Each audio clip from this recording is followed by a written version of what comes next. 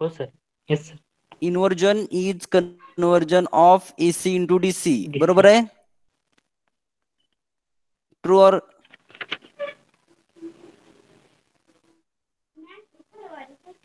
And rectifier is conversion from DC to AC. Is it?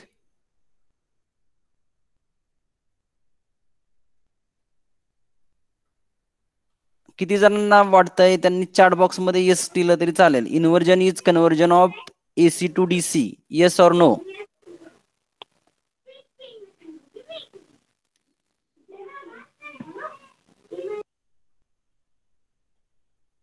Chat box मध्ये yes लिहा जर उत्तर बरोबर असेल तर.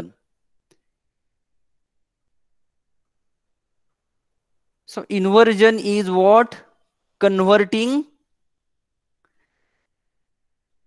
माईक अनम्यूट करायचे नसतील तर चॅट बॉक्स मध्ये येस करा DC to AC किंवा सर. नो, काय तुमचं उत्तर असेल ते. Inverter is a conversion of DC to AC. DC to AC. बरोबर आहे का? हा. Is it? Inverter is conversion from DC to AC. So in inverter we have studied how DC voltage can be converted into AC or alternating current. Is it? बरोबर. Yes sir. Now next application of power electronics that we going to study in our syllabus is chopper. Okay, so chopper is nothing but converting DC into DC. Is it? Chopper is application in which DC signal is converted into DC. बरोबर आहे का रे? म्हणजे chopper मध्ये काय केलेलं असतं? Last लेक्चरला आपण study केलं. So here in chopper we convert, let me share screen. In chopper we convert DC into DC.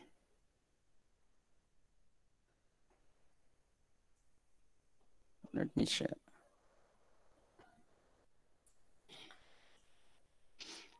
So is it visible? Screen is visible? Yes, sir. Chopper.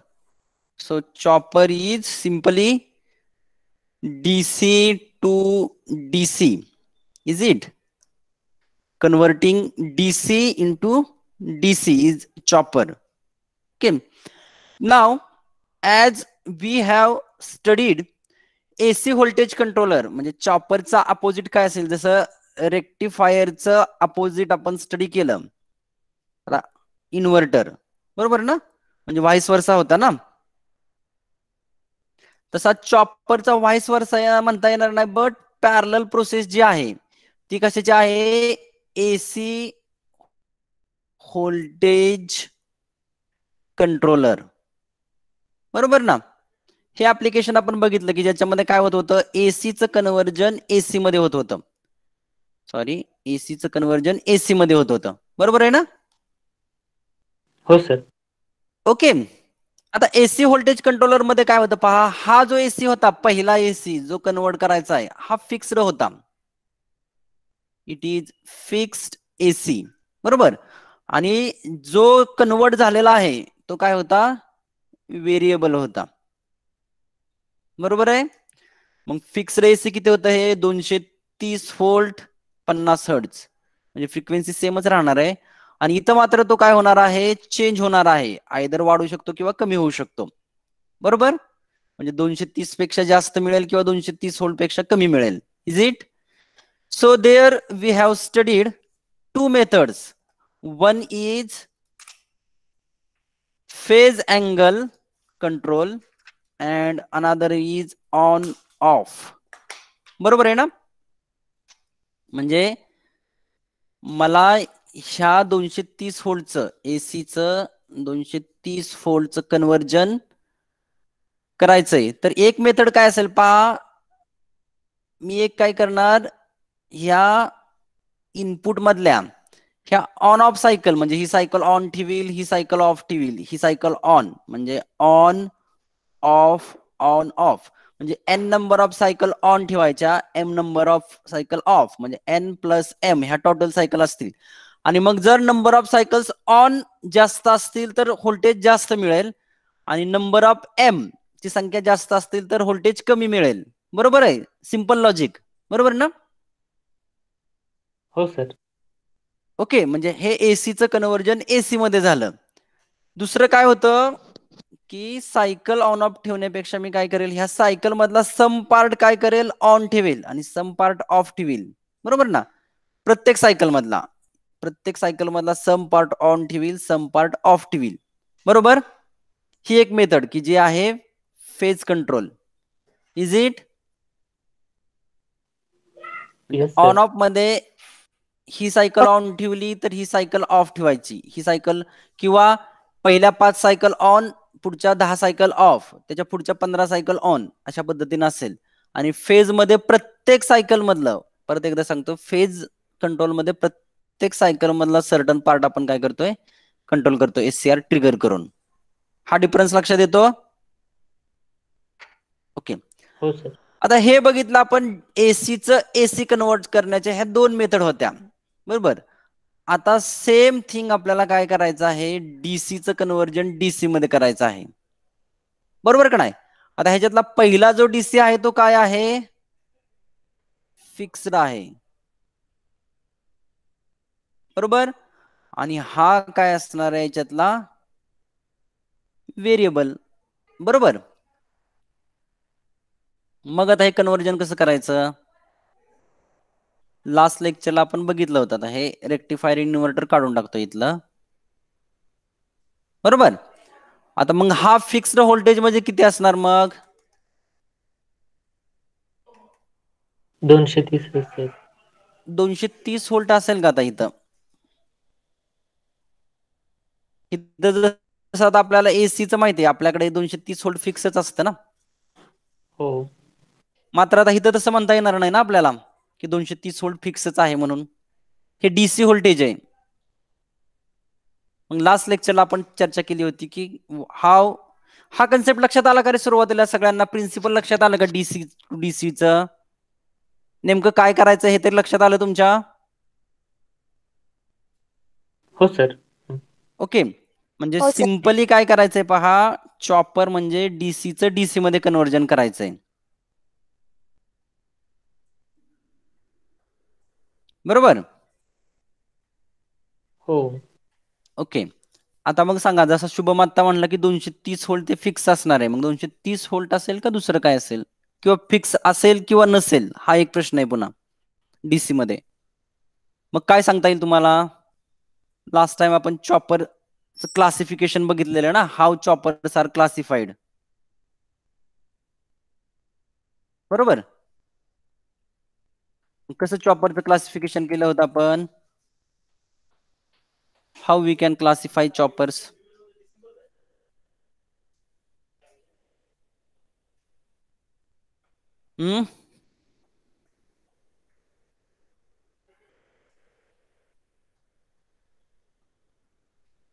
Step down आणि step up मध्ये काहीतरी केलेलं ना sir?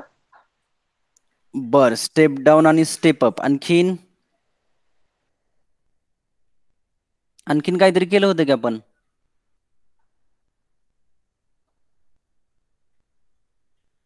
Step अपला आपण काय म्हटलं होतं? बरोबर आहे, अगदी बरोबर आहे. हे क्लासिफिकेशन आहे की स्टेप अपला आपण बूस्ट म्हटलं होतं आणि स्टेप डाऊनला बक म्हटलं होतं ना. बक बूस्ट म्हणजे एक आहे बक चॉपर किंवा स्टेप डाऊन चॉपर, आणि दुसरा आहे बूस्ट किंवा स्टेप अप चॉपर, आणि दोन्हीचं कॉम्बिनेशन करून एक चॉपर आहे, त्याला बक बूस्ट चॉपर असं म्हणतात ना. आता हे क्लासिफिकेशन बेस्ड कशावरती आहे?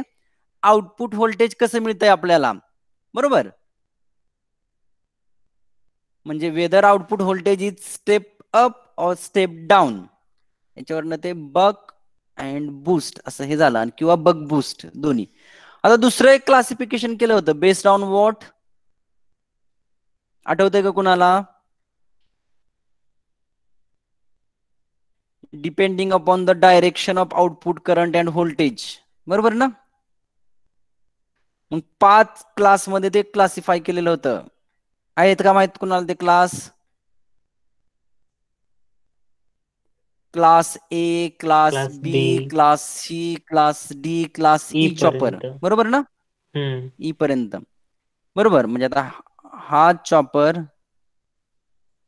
क्लासिफाय कसा झाला पहा. Let me share.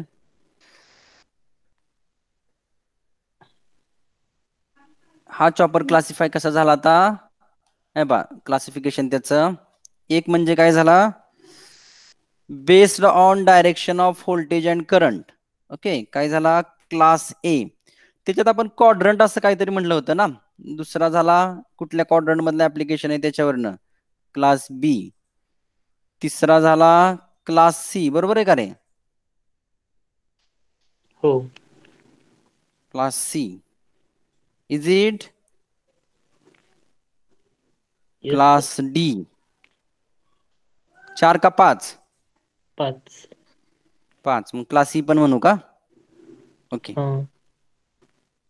Class E. आता मग क्लास ए म्हणजे काय, क्लास बी म्हणजे काय, आणि क्लास सी, क्लास डी आणि क्लास ई म्हणजे काय?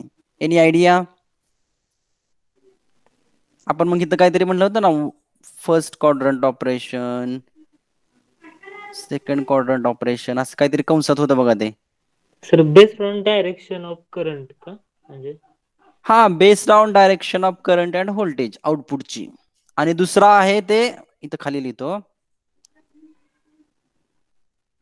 Output voltage. म्हणजे आता दुसरं आहे ते आउटपुट व्होल्टेज जे आहे, whether it is higher or lower. Higher or lower, त्याच्यावरनं ते काय करायला लागेल मग, आउटपुट व्होल्टेज काय करायला लागेल, स्टेप अप. स्टेप अप आणि स्टेप डाऊन. म्हणजे आउटपुट व्होल्टेज वाढलं किंवा कमी झालं याच्यावरनं. एकाला काय म्हटलंय आपण, बक ना का बूस्ट? स्टेप अपला. बरोबर आहे. म्हणजे बक चॉपर आणि बूस्ट चॉपर. आता याच्यातलं क्वाड्रंट ऍप्लिकेशन आपल्या दृष्टीनं महत्वाचं आहे. म्हणजे आता क्लास ए काय, क्लास बी, क्लास सी असं काय आहे ते. जसं आपण इन्व्हर्टर मध्ये बघितलं होतं ना, किंवा कम्युटेशन मध्ये क्लास ए कम्युटेशन, क्लास बी commutation, class C commutation, class D, class E. कदाचित हे बेस्ड त्याच्यावरती तर नाहीये ना. त्याचं पण असेल क्वाड्रंटचा. मग सर 4च टाईप्स असतील. मग क्वाड्रंट जर डिपेंडंट असेल तर कदाचित एका क्वाड्रंट मध्ये 2 पण असू शकतील ना. I think you got wrong number. एका क्वाड्रंट मध्ये 2 ऍप्लिकेशन असू शकतात. म्हणजे 1 क्वाड्रंट ऑपरेशन, किंवा क्लास ए 1 क्वाड्रंट ऑपरेशन म्हटलं होतं. क्लास बी सुद्धा 1 क्वाड्रंट ऑपरेशन आहे. क्लास सी 2 क्वाड्रंट ऑपरेशन आहे. क्लास डी 2 क्वाड्रंट ऑपरेशन आहे. आणि क्लास ई 4 क्वाड्रंट ऑपरेशन आहे. आता हेच आपल्याला बघायचंय की what is that.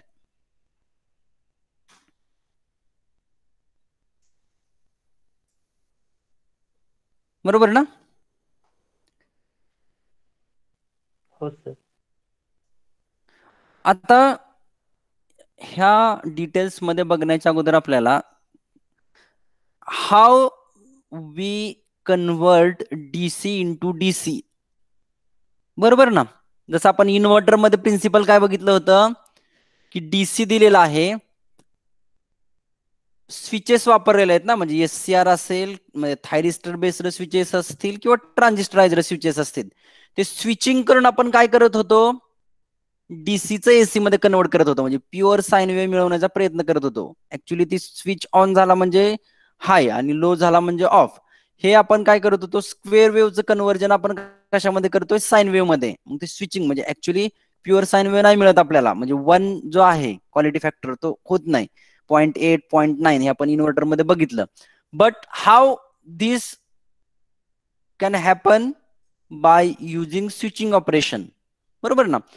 Same thing आता आपल्याला जर प्रश्न विचारायचा झाला किंवा आपल्याला जर अंडरस्टँड करून घ्यायचं झालं की ऑपरेटिंग प्रिन्सिपल चॉपरचं काय असेल, आता हे क्लासिफिकेशन झालं, पण but how DC is converted into DC हा प्रश्न आहे ना. डीसीचं कन्व्हर्जन डीसी मध्ये कसं करायचं काय सांगता येईल मग तुम्हाला, आणि मग आपण हे क्लासिफिकेशन बघूयात.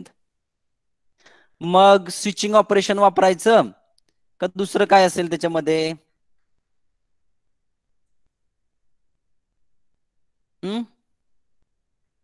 म्हणजे प्रिन्सिपल ऑफ चॉपर ऑपरेशन काय सांगता येईल मग?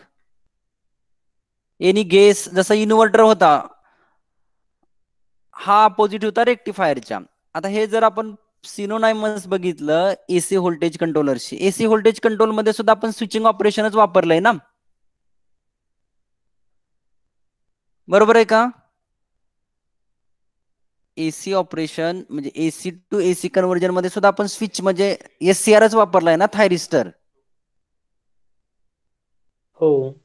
सेम थिंग जर आता आपण इथं कन्सिडर करूयात की आता पॉवर ऍप्लिकेशन मध्ये आपण पहिल्याच चॅप्टर मध्ये क्लिअर केलं होतं की ह्या सगळ्या गोष्टी रिलेटेड कशाच्या आहेत? स्विचिंग ऑपरेशन म्हणजे डायोड वापरला, थायरिस्टर वापरला, ट्रान्झिस्टर वापरला, मॉसपेट वापरला, तरी सगळं बेस्ड कशावरती आहेत? स्विच म्हणूनच ऍक्ट होणार आहेत ना. म्हणजे ऑन किंवा ऑफ, म्हणजे फॉरवर्ड बायस मध्ये डायोड असेल तर तो ऑन आणि रिव्हर्स बायस मध्ये ऑफ. एससीआर असेल तर सेम थिंग, फक्त गेटनं तो ऑन करायचा आणि ऑफ करायचा, बरोबर ना. हो. ट्रान्झिस्टर असेल किंवा मॉसपेट. मग आता चॉपर मध्ये सुद्धा आपण स्विचिंग ऑपरेशनच वापरणार, बरोबर आहे का? म्हणजे वापरू शकतो थायरेसेट वगैरे. बर, मग आता थांबा मी स्क्रीन शेअर करतो. अजून कोणाला दुसरं काय सांगायचंय का? मला असं वाटतंय की स्विचिंग ऑपरेशन वापरता येईल. आपण आता चर्चा करूयात की काय सगळ्या म्हणजे जवळपास AC to DC, DC to AC, AC to AC सगळ्या तिन्ही ऍप्लिकेशन मध्ये स्विच म्हणूनच वापरलंय ना जे आपण वापरतोय ते. मग चॉपर मध्ये सुद्धा तसंच असेल का? म्हणजे प्रिन्सिपल ऑपरेशन ऑफ चॉपर जर आपण विचारात घेतला म्हणजे ऑपरेटिंग प्रिन्सिपल किंवा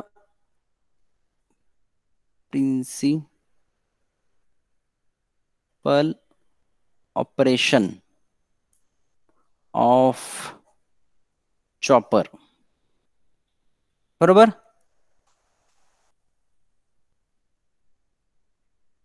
बरोबर. मग आता मी काय म्हणतो इथं कशावरती आहे डिपेंड हे? तुम्ही सगळे अग्री आहात का स्विचिंग ऑपरेशनच आपण वापरणार याच्यामध्ये? हो. बरोबर. हो. म्हणजे आपण रेक्टिफायर मध्ये सुद्धा स्विच वापरला होता. म्हणजे बा फॉर रिवाइज म्हणजे जे आता नवीन जॉईन झाले असतील त्यांना हा डायोड जो आहे हा जर फॉरवर्ड बायस मध्ये असेल तर हा स्विच म्हणून ऍक्ट होतो, म्हणजे हा क्लोज स्विच होतो ना. आणि जर हा रिव्हर्स बायस मध्ये वापरला तर हा ओपन स्विच म्हणून होतो, बरोबर. क्लोज स्विच म्हणजे करंट फ्लो होणार, ओपन स्विच मध्ये करंट फ्लो होणार नाही, बरोबर. एससीआर मध्ये पण सेम थिंग, बरोबर. फॉरवर्ड बायस मध्ये गेट ट्रिगर पल्स दिला की करंट फ्लो होणार, ओके. क्लोज स्विच आणि ओपन स्विच म्हणजे दोनच गोष्टी जे आपण पॉवर डिव्हायसेस वापरतोय सेमीकंडक्टर ते आपल्याला आयदर स्विच क्लोज म्हणून वापरायचे किंवा स्विच ओपन म्हणून वापरायचे. त्याच्याऐवजी जर ट्रान्झिस्टर वापरला तरी तेच. फक्त काय झालं पाहिजे, स्विचिंगचं स्पीड हा आता फक्त महत्वाचा मुद्दा आहे. येते का लक्षात? म्हणजे रेक्टिफायर मध्ये स्विचिंग स्पीड काय एवढं महत्वाचं नव्हतं, इन्व्हर्टर मध्ये मात्र ते महत्वाचं आहे, बरोबर. वाय? बिकॉज आपल्याला ते 50 हर्ट्झ ही फ्रिक्वेन्सी ही करायची ना त्याची, बरोबर ना, इन्व्हर्टर मध्ये. आता सेम डीसी ऑपरेशन मध्ये आता आपण म्हणतोय स्विचिंग ऑपरेशन स्विच म्हणून वापरायचे. आता हे सगळे डिव्हाइसेस आपण काय करणार, आपल्यासाठी आपण स्विच म्हणून वापरणार, बरोबर. मग आता हे कसे वापरायचे? मग स्विच कसा कनेक्ट करायचा? तर दोन ऑप्शन असतील, एक तर सेरीज मध्ये कनेक्ट करायचा किंवा दुसरा कशामध्ये कनेक्ट करायचा? पॅरलल मध्ये. पॅरलल. सिरीज मध्ये कनेक्ट कशाशी करायचा? इनपुटशी. पॅरलल मध्ये कनेक्ट कशाशी करायचा? इनपुटशी. इनपुट काय असणार आहे इथं? डीसी, बरोबर ना. म्हणजे डीसी ला इनपुट मध्ये सिरीज मध्ये लावायचा किंवा पॅरलल मध्ये लावायचा. असं किती जणांना वाटतंय किंवा तुम्हाला ह्याच्यापेक्षा वेगळं काय वाटतंय का अजून? Let discuss. बरोबर ना? अशा पद्धतीनंच का वेगळं काय असेल चॉपरमध्ये? बरं डीसीचं डीसी ऍप्लिकेशन तुम्ही एखादा सांगता येईल का? मी जसं एसीचं एसी मध्ये आपण फॅनचा रेग्युलेटर म्हणतो ना, की आपण फॅन कमी जास्त करतो, हे तर ऍप्लिकेशन सगळ्यांना माहिती आहे. हो. फॅनचं स्पीड कमी जास्त होतं म्हणजे आपण काय करतो, एसी पुढे जाणारं व्होल्टेज कमी जास्त करतोय किंवा करंट कमी जास्त करतोय ना. म्हणजे पहिले जे स्विच होते आपले फॅनचे घरातल्या, त्याचे मोठे रेजिस्टर टाईपचे खाट खाट खाट वाजायचे का नाही ते, आता ते वाजत नाहीत ना ते, किंवा पूर्ण असं स्मूथ मुवमेंट होती त्याची. म्हणजे तो थायरिस्टर वापरलेला असतो किंवा थायरिस्टर फॅमिलीतला एखादा मेंबर असतो, ट्रायक असेल किंवा डायक असेल तो, बरोबर ना? किंवा गाडीचा ऍक्सिलेटर जो आहे, आता डीसी, आता ई व्हेकल येतात ना सगळ्या, ई व्हेकल म्हणजे सुद्धा काय, गाडीचा ऍक्सिलेटर म्हणजे तो हीच आहे ना, फॅन सारखंच आहे ना ते आता, बरोबर का नाही? स्पीड म्हणजे वाढवायची. फॅनचं स्पीड म्हणजे गाडीचा ऍक्सिलेटर असं आहे ते. आता हे झालं ऍप्लिकेशन. तसं डीसीचं डीसी ऑपरेशन ऍप्लिकेशन तुम्हाला एखादं सांगता येईल का, की ह्या ठिकाणी डीसीचं कन्व्हर्जन दुसऱ्या डीसी मध्ये होतं? आता ई व्हेकलचाच प्रश्न आलाय, तर ई व्हेकल मध्ये आपण बॅटरी वापरतोय, बरोबर ना?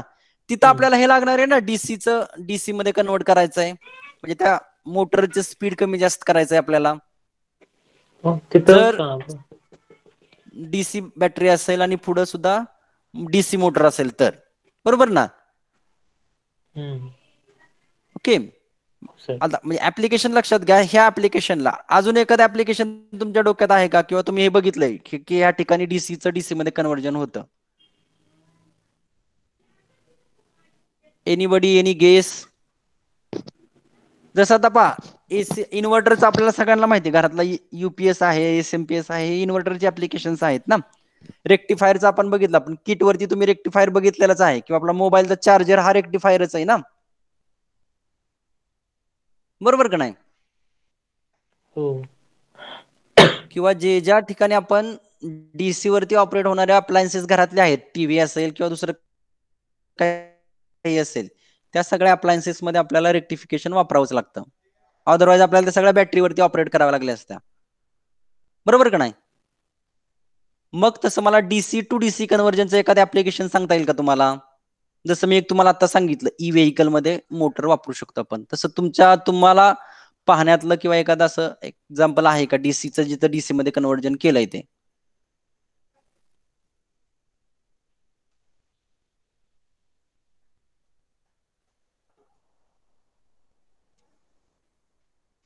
एनीबडी?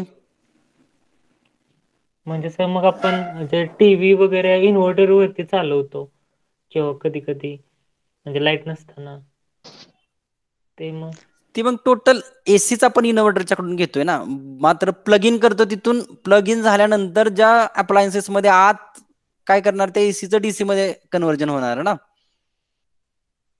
जसं लॅपटॉपला आपण चार्जर लावतोच की एसी प्लग इन करून, आत हो. बॅटरी आहे ती चार्ज करण्यासाठी किंवा मोबाईल चार्ज करण्यासाठी. तसं आता तो बॅटरी ऑपरेटेड नाहीये फक्त, म्हणजे आता लाईट गेली तरी टीव्ही चालू राहत नाही, म्हणजे मग तसं करायचं असेल तर करू शकतो आपण. मग काय फक्त रेक्टिफायर आहे त्याच्याऐवजी तिथं आत बॅटरी द्यावी लागणार, बरोबर का नाही? ओके. आणखीन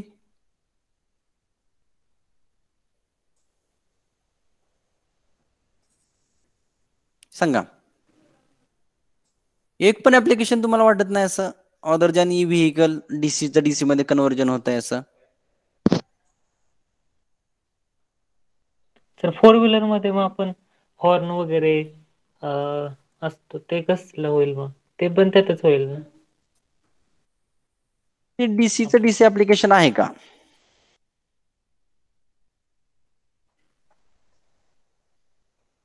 म्हणजे मोटर हे एक त्याचं मेजर ऍप्लिकेशन आहे, त्याला आपण ड्रायव्हर्स म्हणतो ना, मोटरचे ड्रायव्हर्स आपल्याला 4थ्या चॅप्टर मध्ये बघायचेच आहेत त्या. अदर दॅन मोटर दुसरं एखादं ऍप्लिकेशन तुम्ही पाहिलेलं आहे का, असं मला विचारायचं होतं तुम्हाला.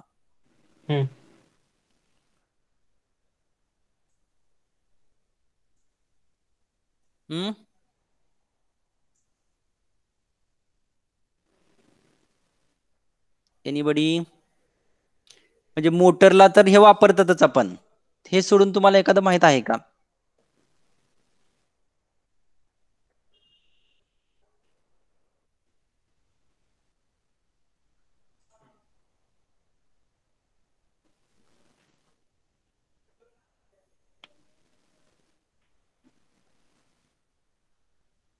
Anybody?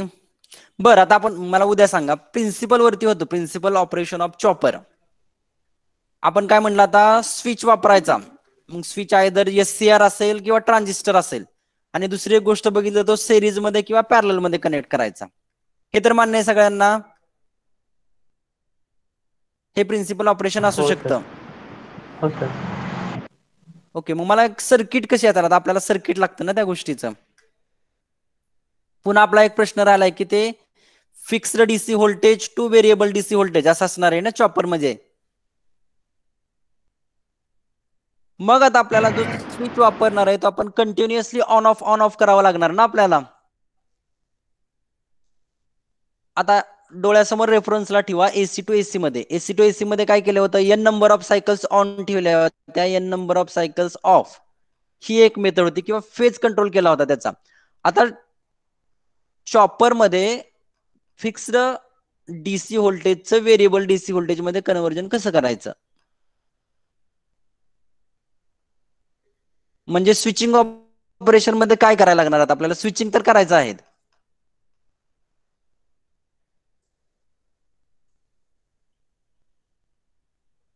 Sir on off method पण तिथं फेज शिफ्ट पण यूज करू शकतो ना आपण, म्हणजे तिथं नाही सायकलचा बर, ऑन संबंधच ऑफ नाही. मेथड सायकलचा संबंधच नाही आता, पण ऑन ऑफ मेथड होऊ शकते की, म्हणजे किती वेळ स्विच ऑन आहे आणि किती वेळ स्विच ऑफ आहे त्याच्यावरती पण डिपेंड असणार ना आउटपुट व्होल्टेज. हो ते आहेच. बरोबर का.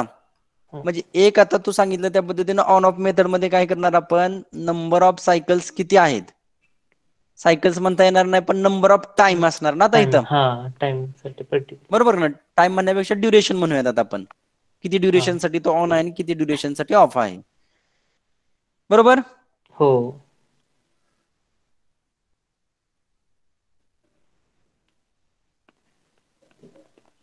हम्म.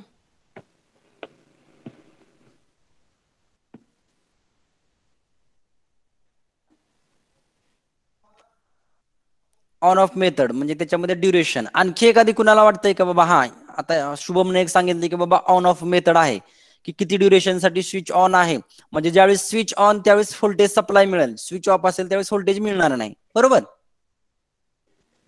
हो. ओके.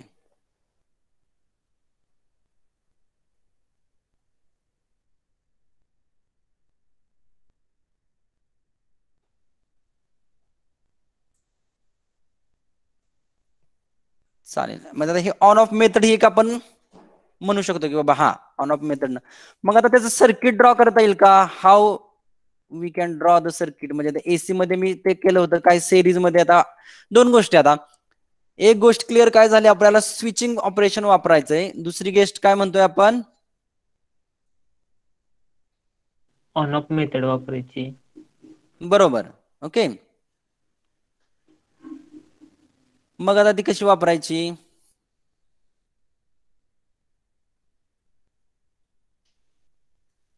स्विच डीसी ला कसा कनेक्ट करायचा असा,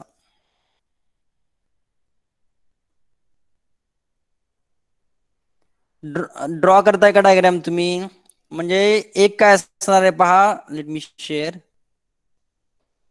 एक काय असणार आहे,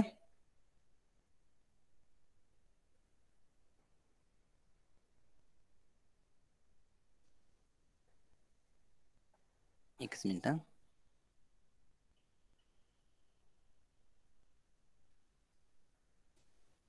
हे बा, आता स्विचिंग ऑपरेशन आता आपण सिरीज पॅरलल नंतर झालो की आयदर हे स्विच सिरीज मध्ये किंवा पॅरलल मध्ये कनेक्ट करायचं. इथपर्यंत ऍग्रीत सगळे. आणि पुढची गोष्ट म्हणजे काय, ऑन ऑफ ड्युरेशन स्विचिंगचं. बरोबर ना, ड्युरेशन ऑफ ऑन किती वेळ राहतोय आणि ऑफ किती वेळ राहतोय याच्यावरती ते असणार आहे. बरोबर का. आता हे सर्किट कसं असणार, आता मी सिंपल म्हणतो कसं, हा माझा डीसी पॉवर सप्लाय,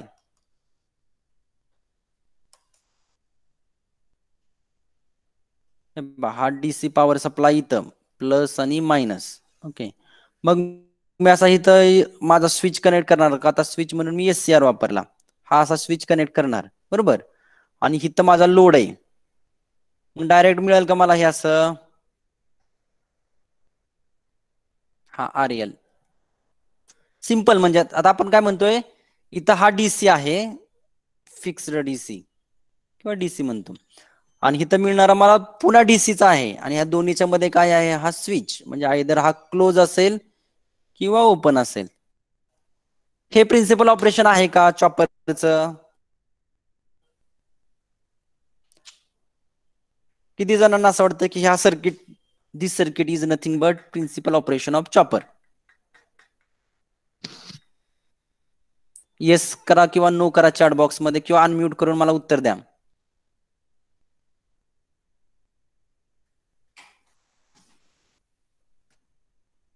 हे सगळ्यांना समजलंय बा? काय केलंय सिंपल, हा डीसी इनपुट माझा, मध्ये स्विच म्हणून मी एससीआर किंवा थायरिस्टर फॅमिली मधला कुठलाही डिव्हाइस वापरला किंवा ट्रान्झिस्टर वापरेल ऍज पर युअर चॉईस. तो काय असेल, आयदर क्लोज असेल किंवा ओपन असेल, आणि आउटपुट लोडला मला पुन्हा डीसी मिळेल. हे बरोबर आहे का? हो सर, म्हणजे होऊ चॉपरचं शकतं प्रिन्सिपल त्यांना. ऑपरेशनचं सर्किट. हो सर. बघू बरं चॅट बॉक्स मध्ये किती जणांना येस असं वाटतंय, त्यांनी येस टाईप करा. ज्यांना वाटतंय असं नाही त्यांनी नो टाईप करा 2 मिनिटात. नाही तर अनम्यूट मी प्रत्येकाला विचारेल. Agri or not? ऍग्री असेल तर येस म्हणा, डिसऍग्री असेल तर नो टाईप करा. मोबाईल चालू करून बाजूला जाऊन बसायचं नाही कुठेतरी, नाही तर सगळ्यांनी व्हिडिओ चालू करायचे, अनम्यूट करून ठेवायचं स्वतःला.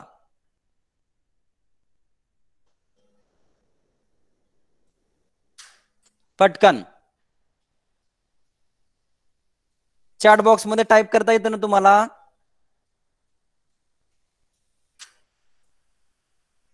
ABCD मधलं वाय एक लेटर असतं कुठंतरी, आणि एम नंतर एक एन लेटर असतं.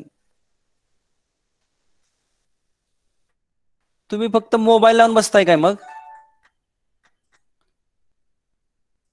ज्यांना वाटतंय ह्या सर्किट जे आहे ऑपरेशनचं त्यांना हे वर्क होईल त्यांनी येस टाईप करा, ज्यांना नाही वाटत त्यांनी नो टाईप करा, किंवा जर इच्छाच असेल तर अनम्यूट करून सांगितलं तरी चालेल, शुभम आणि बाकीचे सोडून, माने सोडून दुसऱ्यांनी.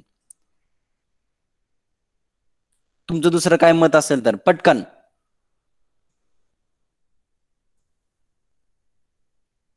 नाही तर मी या दोघांची फक्त प्रेझेंटी लावणार, बाकीच्यांची ऍबसेंटी लावणार सगळ्यांची.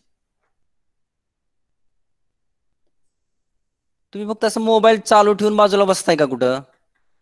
मग कंपल्सरी तुम्हाला तुमचे व्हिडिओ ऑन ठेवावे लागतील उद्यापासून लेक्चरला.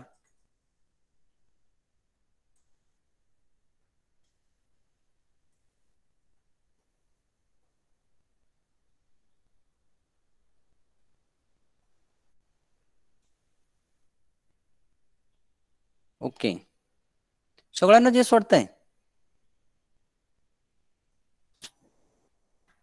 ओके, बरं आता आपण सगळेच आता बहुमत झालंय म्हणून आपण म्हणूयात की ह्या प्रिन्सिपल नुसार हे वर्क होत आहे. आता मग सांगा ते ऑन कसा करायचा आणि ऑफ कसा करायचा एससीआर आता तो?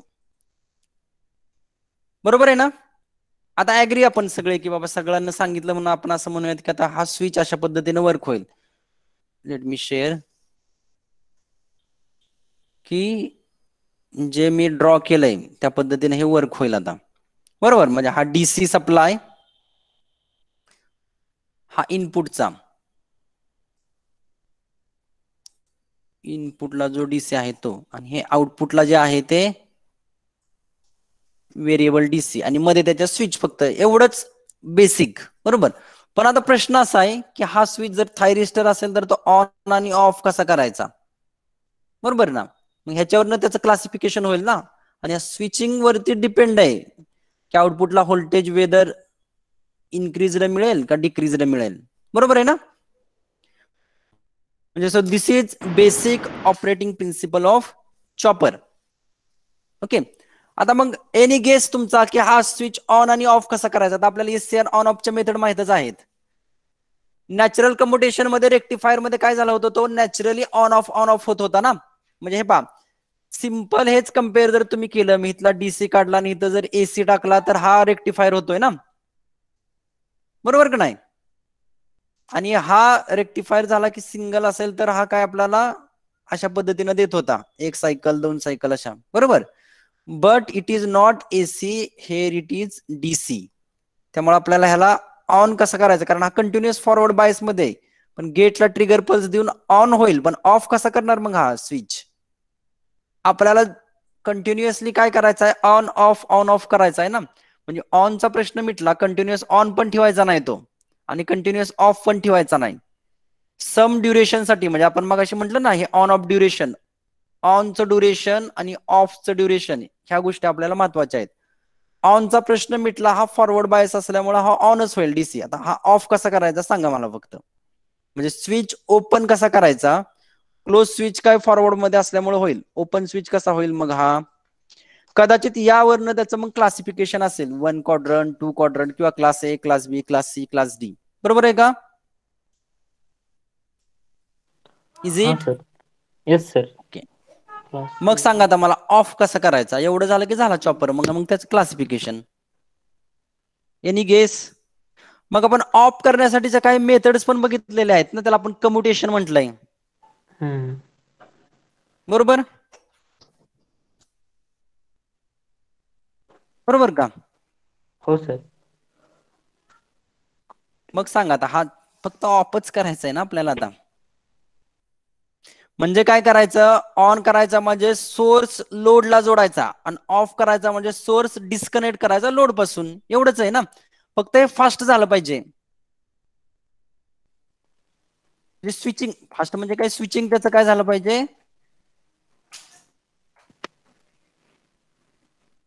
बरोबर का? टी ऑन आणि टी ऑफ ह्या दोन गोष्टी, म्हणजे V0 is depend on what, T on. आता आपल्याला मॅथमॅटिकल काहीतरी त्याचं म्हणजे V0 म्हणजे ऍव्हरेज व्होल्टेज, बरोबर, आणि I0 म्हणजे ऍव्हरेज करंट. आता मी ह्या डायग्राम मध्ये आणखीन ऍड करतो बघा, म्हणजे आता जस्ट सिंपल डायग्राम काढण्याऐवजी मी त्याच्यामध्ये लेट मी शेअर. आपल्याला मॅथमॅटिकली पण सांगता आलं पाहिजे ना, एवढं व्होल्टेज मिळेल, एवढं मिळणार नाही, बरोबर. म्हणजे नुसतं असं सांगून, म्हणजे हे प्रिन्सिपल झालं ब्लॅक बॉक्स मध्ये. बट आता मला सांगायला लागेल ना बाबा, एवढा वेळ ऑन असेल तर, म्हणजे हा V0 आहे याच्यातला, म्हणजे आता व्होल्टेज म्हणण्याऐवजी हा V0 आणि हा I0 करंट फ्लो होणारा, ह्याला सोर्सला आपण VS म्हणूयात, सोर्स व्होल्टेज, बरोबर. आता आपला इंटरेस्ट कशामध्ये आहे पहा, what is V0 equal to काय असेल, कशावरती डिपेंड आहे V0? मग टी ऑन मध्ये स्विच किती वेळासाठी ऑफ होतो आणि टी ऑफ, मग T on plus T of असेल का, T on divided by T of असेल का, T on into T of, असं काय आपल्याला काहीतरी एक इक्वेशन काढायला लागेल ना, फॉर्म्युलेशन त्याचं. मग काय असेल ते, काय वाटतंय तुम्हाला? V0 is equal to what, T on divided by T on plus T of, असं मी म्हणतोय, इंटू सोर्स व्होल्टेज आपलं असं असेल नाही का, नाही sir. T on plus T of into source voltage असं असेल? म्हणजे वाटतंय T on divided by T of into V in असेल, म्हणजे input T on divided by T on plus T of, म्हणजे एक पिरियड आपण त्याला म्हणूयात सायकल, बरोबर ना? हो, एक सायकल. ओके. हम्म. ती चॉपरची फ्रिक्वेन्सी असणार, म्हणजे T is equal to T on plus T of, F is equal to 1/T. Okay, any other? V0 equal to what, T on divided by two VS, असं म्हणता येईल का मग? टी म्हणजे टोटल टाइम पिरियड.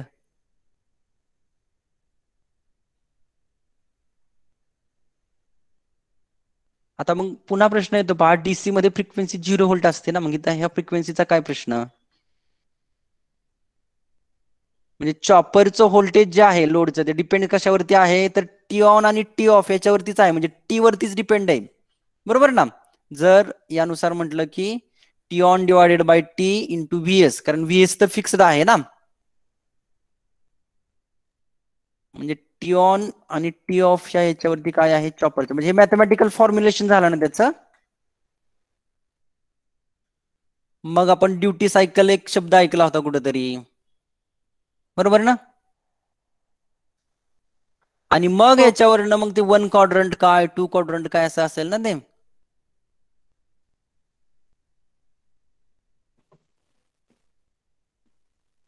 त्याच्यात दोन गोष्टी होऊ शकतात पहा, एक तर फ्रिक्वेन्सी आपण चेंज करणार चॉपरची किंवा फ्रिक्वेन्सी फिक्स ठेवणार, बरोबर ना? ह्या पण गोष्टी आहेत त्याच्यामध्ये. हे लक्षात आलं ऑपरेटिंग प्रिन्सिपल तुमच्या? हो सर समजलं. Okay, any doubt, any queries? म्हणजे आजच्या लेक्चरला आपण फक्त काय बघितलं हे पहा. मग मी काय म्हणतो आता, V0 is equal to what? T on divided by T on plus T off into source, बरोबर ना? म्हणजे VS Vin काय म्हटलंय ते आपण, आणि T on T off ला आपण काहीतरी नाव देतो, एक T, कॅपिटल T, बरोबर? म्हणजेच हे काय झालं, T on divided by T into VS. हे मॅथमॅटिकली आता आपण सांगतोय, आता आपल्याला हे बघायचंय. म्हणजे V0 डिपेंड कशावरती आहे, ह्या T ऑन वरती एक आहे आणि T1 वरती आहे. का तर हा फिक्स आहे VS, फिक्स बरोबर? आहे. म्हणजे totally depend on T on आणि T ऑफ, म्हणजे T is depend on T on plus T of वरती. म्हणजे ऑन आणि ऑफ वरती काय आहे, डिपेंड. आणि ऑन ऑफ कशाचा आहे, स्विचिंग, त्या स्विच जो आपण वापरणार आहे त्याच्यावरती. So in today's lecture we have seen operating principle of chopper. बरोबर आहे का? ओके, म्हणजे ऑपरेटिंग प्रिन्सिपल मध्ये काय बघितलं आपण, म्हणजे जे क्लासिफिकेशन आहे चॉपरचे, क्लास ए, क्लास बी, class C, class D, class E, आणि स्टेप अप, स्टेप डाऊन मध्ये बक आणि बूस्ट हे दोन. But before that how chopper work हे आपल्याला माहित असलं पाहिजे ना. मग हे आपण सिंपल एक ब्लॅक बॉक्स म्हणतो ना, तसं हे झालं. म्हणजे रेक्टिफायर मध्ये आपण काय म्हणलं की एसी द्यायचा, स्विचच वापरायचा. फक्त मग काय होणार, एका वेळेस तो एक सायकल ऑन असेल, दुसऱ्या वेळेस दुसरी सायकल ऑन असेल, बरोबर ना? Is it? सायकल म्हणजे ड्युरेशनच ना सर. म्हणजे रेक्टिफायरचं आपण एक जस्ट पॅरलल एक्झाम्पल घेतलं होतं त्याच्यामध्ये. ओके, त्या याच्यानुसार. ओके, मग हे अशा पद्धतीने आता चॉपर मध्ये आपण काय म्हणतोय, मग स्विचिंगच करायचंय. मग काय केला, डीसी इनपुटच्या मध्ये स्विच ठेवला आणि लोड, म्हणजे सोर्स आणि लोडला कनेक्ट करणारा तो स्विच आहे. मग आता हा सेरीज मध्ये लावलाय, कदाचित तो पॅरलल मध्ये पण लावता येईल. आता आपण दोन गोष्टी बघितल्या, एक तर तो स्विच सेरीज मध्ये कनेक्ट करायचा किंवा पॅरलल मध्ये, बरोबर? आता आपण बघितला, जस्ट कनेक्ट केला तो सेरीज मध्ये होता. पण समजा एखादा म्हणला नाही, सेरीज ऐवजी जर पॅरलल मध्ये कनेक्ट केला तर तरी पण चालू शकतंय ना. Is it? हो सर. ओके ओके, आज जे आपण स्टडी केलं त्याच्यामध्ये काय कोणाची अडचण आहे का? Principal operation of chopper. Next लेक्चरला आपण क्लास ए चॉपर बघूयात. Before that, if anybody have doubt, queries, please feel free to ask. Right in chat box और शेअर ऑन गुगल क्लासरूम और ऑन ग्रुप. आता लेक्चर कुणाचं रे पुढचं?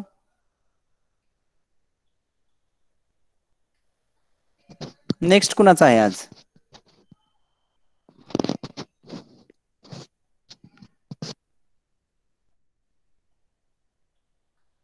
एकदाच कुणाचं असतं आजचं? सरांचं आहे का? ओके, जाधव सर लिहिलंय म्हणजे, पण काल जाधव सरांचं झालं आहे. वाघ सर आलेत. चालेल, मग काय अडचण नसेल तर आपण थांबूयात. Next लेक्चरला we will see class A chopper. आजची असाइनमेंट जी होती तुम्हाला, ते काय सांगितलं होतं, काय तुम्ही मला सांगणार आहे, ऍप्लिकेशन ऑफ चॉपर्स. नेक्स्ट लेक्चरला किंवा गुगल क्लासरूम वरती शेअर केले तरी चालतील. Okay, thank you for joining. Thank you sir. Sir आहेत. Thank you. Shubham, good afternoon sir. Very good afternoon. आहेत सकाळी जॉईन झालं का आपल्याला? काय तुम्ही you R not participated in the story telling competition किंवा ह्याच्यामध्ये आयडिया इनोव्हेशनला होते का सर्वजण? इनोव्हेशनला होते, स्टार्टअपला होते का? नाही ना? यायला पाहिजे ना, ते तुम्हाला कंपल्सरी बरं का. It is that activity is compulsory. आणि लास्ट इयरला आम्ही काय करत असतो, तुमच्या लक्षात येईल, तुम्हाला वाटतं की आम्ही ऑनलाईन आहात, कसं काय नाही केलं तर तुम्हाला एक आयडिया प्रत्येकाला द्यायचीच आहे आपल्याला. आता एक आयडिया, एक प्रोटोटाईप आहे, एक ही आहे, तर त्या दृष्टीनं प्रत्येकानं त्यात भाग घ्यायचा, नाहीतर आपलं काय संबंध आहे ते काय 2-4 काय घेतात असं नाहीये. आता 31 तारखेपर्यंत सर्वांनी तुम्हाला फॉर्मॅट दिलेला आहे, एक लिंक दिलेली आहे त्याच्यामध्ये, की त्याच्यामध्ये तुमची आयडिया म्हणजे थोडक्यात एका छोटा प्रोजेक्ट असेल, थोडंसं इनोव्हेशन त्याच्यातलं असेल, ते पॉवर मधलं असेल, कम्युनिकेशन मधलं असेल, एम्बेडेड प्रोडक्ट मधलं असेल, आणि अजून कुठल्या प्रकारचं असेल, सिम्पल डिझाईन असेल किंवा तुमचं ओन काहीतरी टेक्नॉलॉजी मिक्स केलेली असेल, तर त्या पद्धतीचं आपल्याला अपेक्षित आहे. कारण त्याचं प्रेझेंटेशन मी घेणार आहे, तर त्याचं प्रेझेंटेशन तुमचं 4 ते 5 नोव्हेंबरला मी घेणार आहे. तोपर्यंत सर्वांनी आपलं वैयक्तिक, दोघांमध्ये नाही, आता हा it is mandatory for all this one, तर प्रत्येकाने आपलं नाव, त्याच्यानंतर मेंटर, टायटल, मेंटर टाका एक, प्रत्येकाचे एक, सरांचे प्रत्येक नाव जे आहे ते 4-5 असं एक तुमचं नाव, that is in name of inventor, name of mentors, लक्षात का तुमच्या, त्याच्या टायटल, त्याचा छोटा अबस्ट्रॅक्ट म्हणून किंवा हे म्हणा, त्याची इंट्रोडक्शन त्याची थोडीशी द्यायची. त्याच्यानंतर त्याचं जे काय असेल ते सिस्टम जे असतो, डिझाईन ऑफ सिस्टम म्हणा किंवा ब्लॉक डायग्राम असेल म्हणा किंवा हे असेल म्हणा, तशी थोडंसं द्यायचं. त्याच्यानंतर त्याला लागणारं काय जे साहित्य आहे, म्हणजे हार्डवेअर काय लागतं त्याला, सॉफ्टवेअर काय लागतं, किंवा दुसरा अजून काय रिलेटेड असेल, तर मी माझ्या आपल्या रिलेटेड बोलतोय, की दुसरं अजून काय वेगळं इक्विपमेंट लागत असेल किंवा वेगळं काहीतरी केमिकल लागत असेल किंवा वेगळं काहीतरी लागत असेल, काय कुठलंही तुमचं लागणारे जे काही डिव्हाइसेस आहेत, ऍपरेटस आहेत, ते त्यातल्या त्याच्यामध्ये प्लॅटफॉर्म कुठला वापरणार आहे ते लिहा. सिस्टम म्हणजे वर्किंग मेकॅनिझम काय आहे किंवा प्रोसिजर काय आहे, त्याची म्हणजे प्रोसेस काय एक्झॅक्टली, त्याची मेथॉडॉलॉजी आपण म्हणतो, हे टाकल्यानंतर ते होतं, ते टाकल्यानंतर ते होतं, त्याला प्रोसेस आपण म्हणतो, त्याची प्रोसेस लिहायची. आणि त्याचं काय लिमिटेशन असलं तर त्याचे ऍप्लिकेशन्स असल्याची, ऍप्लिकेशन्सला किंवा फीचर स्कोप म्हणायचं किंवा ऍप्लिकेशन्स म्हणा. तर या पद्धतीनं थोडंसं आपण केलं तरी चालतंय. आणि हे प्रत्येकाने मला 31 शनिवार, रविवार, 1-2, 3 तारखेला मला सगळ्यांना दाखवायचं. तिथं सर्वांना सांगा मॅन्डेटरी आहे, त्याची मार्क्स आहे त्याला, म्हणजे that will come to the project, that will come to the your idea, that will come to the prototype. ह्याच्यातून काय एखादा पेपर सुद्धा नंतर होऊ शकेल. आणि त्याच्यानंतर तुमचं पोस्टर यायचं थोडंसं, तसं तुम्ही केलं तसं त्याचं पोस्टर थोडंसं एक पोस्टर करायचं, त्याचं प्रेझेंटेशन देताना, आयडिया प्रेझेंटेशन देताना हे जे मी सांगितलं फॉर्मॅट आहे, त्या फॉर्मॅटमध्ये त्याचं प्रेझेंटेशन आपण द्यावायचं आहे. तर त्या पद्धतीने आपण काम करायचं आहे. आणि ते तुमच्या रिलेटेड असेल, कुठलाही तुमचं इंडस्ट्री असेल, दॅट इज से कम्युनिकेशन असेल, पॉवर इंडस्ट्री असेल, ट्रान्सपोर्टेशन इंडस्ट्री असेल, किंवा electronic student software plus hardware असेल, किंवा एखाद्या तुमचं ऍग्रिकल्चर प्लस इलेक्ट्रॉनिक्स असेल, IoT असेल, IR असेल किंवा कोविड असेल, कुठलंही असं फक्त टेक्नॉलॉजी मिक्स करून हे करून अशा पद्धतीचा प्रोजेक्ट मी म्हणूया, त्याला मिनी प्रोजेक्ट म्हणूया किंवा आपलं मेजर प्रोजेक्ट म्हणूया, त्या टाईपचं मला ते आयडिया म्हणून किंवा हे म्हणून आपल्याला ते थोडंसं आवश्यक आहे त्याच्यामध्ये. तर त्याचं प्रेझेंटेशन सर्वांनी द्यायचं आहे. It is compulsory for all this one. आणि इंडिव्हिज्युअली करायचं आहे. काय करायचं आपल्याला, इंडिव्हिज्युअली त्याचं प्रेझेंटेशन करायचं आहे. मी तुम्हाला तो फॉर्म दाखवला असेल किंवा नसेल मला माहित नाही, किंवा तुम्हाला एक लिंक दिलेली होती तुम्हाला गुगलला मला वाटतं की गुगल डॉक्युमेंट केलं होतं. आणि गुगल डॉक्युमेंट केल्यानंतर तुमचं नाव, तुमचं फुल नेम, मेल फिमेल, क्लास, बरोबर, जेंडर दिलं होतं. त्याच्यानंतर तुमचा युनिक आयडेंटिटी नंबर्स, आणि त्याच्यानंतर टायटल, आणि त्याला एक फॉर्म अटॅच करून दिला होता. आणि ते फॉर्म तुम्हाला त्या फॉर्मॅटमध्ये भरायचा होता आणि तो सबमिट करायचा होता. तर ते सबमिशन तुम्हाला जर अगोदरच मी सांगितलं नाही तरी सुद्धा 31 किंवा 1 तुम्हाला त्याची डेडलाईन देतो, किंवा जास्तीत जास्त 2 तारखेपर्यंत तुम्ही सबमिशन करा. आणि 3 किंवा 4 तारखेपासून आपण त्याचं हे घेणार आहोत, आयडिया प्रेझेंटेशन असंच ऑनलाईन घेणार आहोत. असं तुम्ही दाखवलं तसं तुम्ही शेअर करायचं, हे करायचं आहे. आणि ह्याच्यातनं ही आयडिया तर काय बेस्ट पुढे निघतील आम्हाला, मग म्हणणार भाऊ सर आमच्या 30 आयडिया आल्या, मग 30 आयडिया समजा त्यातल्या आम्हाला 5-10 आयडिया बऱ्या वाटल्या, 5 वाटल्या, 10 वाटल्या, ह्या आयडिया थोडंसं सॉर्ट आउट करणार. मग राहिलेल्या सुद्धा आयडियावर काय करायचं, त्या आयडिया टाकून द्यायच्या नाही, त्या आयडियावर काम करायचं, त्याच्यात काही इनोव्हेट करता येतं बघायचं, मग त्याच्यावर प्रोटोटाईप करायचा, त्याच्यावर प्रोजेक्ट करायचा आपला. तो नसेल तर आपला प्रोजेक्ट त्याच्यामध्ये होऊ शकेल, त्याच्यामध्ये काहीतरी होऊ शकेल. म्हणजे ती जी आयडिया जी असेल तर it is related your project, it should be related your, हे कुठलंही आहे. म्हणजे प्रोजेक्ट गेला काय त्याची लिमिटेशन आहे की इलेक्ट्रॉनिक्सचा माणूस म्हटलं की एम्बेडेड प्रोडक्टवर काम केलं पाहिजे असं नाहीये. ती टेक्नॉलॉजी वापरा, सॉफ्टवेअर टेक्नॉलॉजी वापरा, इलेक्ट्रॉनिक डिव्हाइसेस वापरा, लाईफ सायन्समध्ये हे करा किंवा इंटरडिसिप्लिनरी करा. It is also one type of project. किंवा एखादा प्रिन्सिपल वापरलं, ते प्रिन्सिपल सांगायचं आपल्या इथं सुद्धा, प्रिन्सिपल सुद्धा आयडियाचं सांगायचं काय होतं त्याच्यामध्ये, काय वापरलेलं आहे. तर त्या पद्धतीने तुम्हाला जो प्रिन्सिपल सुद्धा दिलेला आहे बघा, तर ते प्रिन्सिपल सांगून हे करून आपण त्याचं छानपैकी आयडिया प्रेझेंटेशन मला प्रत्येकाचं पाहिजे. आणि मला हे तुम्ही 2 तारखेपर्यंत जर गुगलला शुभम बघितलं का तुम्ही आहे ना किंवा शीतल हॅलो तुम्हाला हा पाहिला सर. का तुम्ही हो सर. तुम्ही डॉक्युमेंट दिले बघा त्याला ते फॉर्म अटॅच केलेला आहे त्यात फॉर्मॅट दिला आहे त्या फॉर्मॅटमध्ये हे करायचं सबमिट करायचं आहे आणि हो सबमिट सर, केलंय केल्यानंतर ना, म्हणजे आधीच पाठवलेलं ना तुम्ही ठीक आहे काय आठवड्यात. म्हणजे I would like to कॉन्ग्रॅच्युलेट to किंवा you like people such who have submitted such types of the idea in the given format it is always welcome. चांगलीच गोष्ट आहे तुमचं सर्वांचं जे गेलं त्याचं अभिनंदन करतो. जे राहिले आहेत तर त्यांचं सुद्धाही मॅन्डेटरी आहे नाहीतर ते आपल्याला नाहीये असं नाहीये होणार त्याच्यामध्ये तर हे करावं लागेल. काही मुलं आता असतात त्याच्यावरची मार्क्स आहेत बरं का ऑटोनॉमस कॉलेज आहे मी पाहतोय मी तुमचं मी घेतो तुम्हाला माहित आहे मला माहित आहेत मुलं कुठली आहेत ती नावं कुठली आहेत ती मी दररोज नावं घेत असतो माझ्या समोर माझ्या जो फ्रंट पॅनल आहे त्याच्यावर तुमची नावं येतात तुम्ही जर समोर मला नाही दिसला तरी मला कळतं याच्यामध्ये कोण आहे ते त्या वैभव चव्हाण जरा बऱ्याच दिवसांना आता मला थोडंसं दिसतोय त्याच्यामध्ये बाकीचे जवळजवळ नेहमीचेच मेंबर आहेत रुटीनचे मेंबर आहेत फक्त कधी कधी कधी असतात कधी नसतात पौर्णिमा असते शुभम तर असतो पाटील असतो शीतल आहे माया आहे मयुरी आहे उमा आहे शिवराज शिंदे असतो शिंदे असते अमृत असते त्याच्यानंतर पल्लवी असते राधिका असते प्रियांका असते अनुष्काही असते प्रतिमेश बी असतो मुलगा तो नेहमी पद्धतीने वैभव आज आला जॉईन झाला जरा दिसतो आज झाल्या सगळ्या दिसतो म्हणजे वैभवचं नाव पाहिलं चव्हाणचं पण ठीक आहे काय हरकत नाहीये तर जे राहिलेले आहेत त्यांना सुद्धा ही सर्व सांगा आणि त्या पद्धतीनं राहिलं पौर्णिमा द्या किंवा ते प्रियांका दिसत नाही वाटतं मागे तर ते त्यांना सांगा सर्वांना हे करून आपण घ्यायचं त्याच्यामध्ये तर ह्या पद्धतीचं आपलं काम त्याच्यामध्ये राहणार आहे आणि हा जो प्रोजेक्ट आहे आता प्रोजेक्ट विषयीच आपलं चालेल ना तर प्रोजेक्ट हा तुम्हाला शोधताना तुम्ही कीवर्ड सांगा हे टाका कीवर्ड टाकून आपण तुम्ही एखादं कम्युनिकेशन मध्ये टाकू शकता पॉवर मध्ये टाकू शकता एम्बेडेड प्रोडक्ट मध्ये जाता एम्बेडेड मार्केटला जाऊ शकतात इनोव्हेटिव्ह प्रोजेक्ट इन याच्यामधले मला कितीतरी तुम्हाला मिळू शकते त्याच्यावर थोडंसं विचार करा तुमचा काय प्रॉब्लेम असेल तो विचार करा आणि त्याच्या आपल्याला काय सांगड घालता येते का बघा ही टेक्नॉलॉजी आपण त्याला वापरता येते का कंट्रोलिंगसाठी सिस्टीम डिझाईनसाठी 2-4 ब्लॉक एकत्र करून किंवा इनोव्हेटिव्ह काय करता येईल का मेडिकलमध्ये काय करता येईल का छोटं आरडीओ बेस काय काय काय गोष्टी करता येतील का तर या पद्धतीचं थोडंसं विवेचन किंवा रासबेरी पायावर असतील तर ह्याच्यावर आपलं काम करणं अपेक्षित आहे किंवा त्या पद्धतीनं तुम्ही ते प्रोजेक्ट निवडा दिलेल्या फॉर्मॅटमध्ये टायटल त्याचा प्रिन्सिपल त्याचा अब्स्ट्रॅक्ट प्रिन्सिपल सांगायचा आहे प्रिन्सिपल म्हणजे असतं की आपण conversion of electrical energy audio in केली किंवा हे करतो आपण किंवा आर्ग्युमेंटचा प्रिन्सिपल असतं कुठलं प्रिन्सिपल वापरलेला आहे कुठला बेस वापरलेला आहे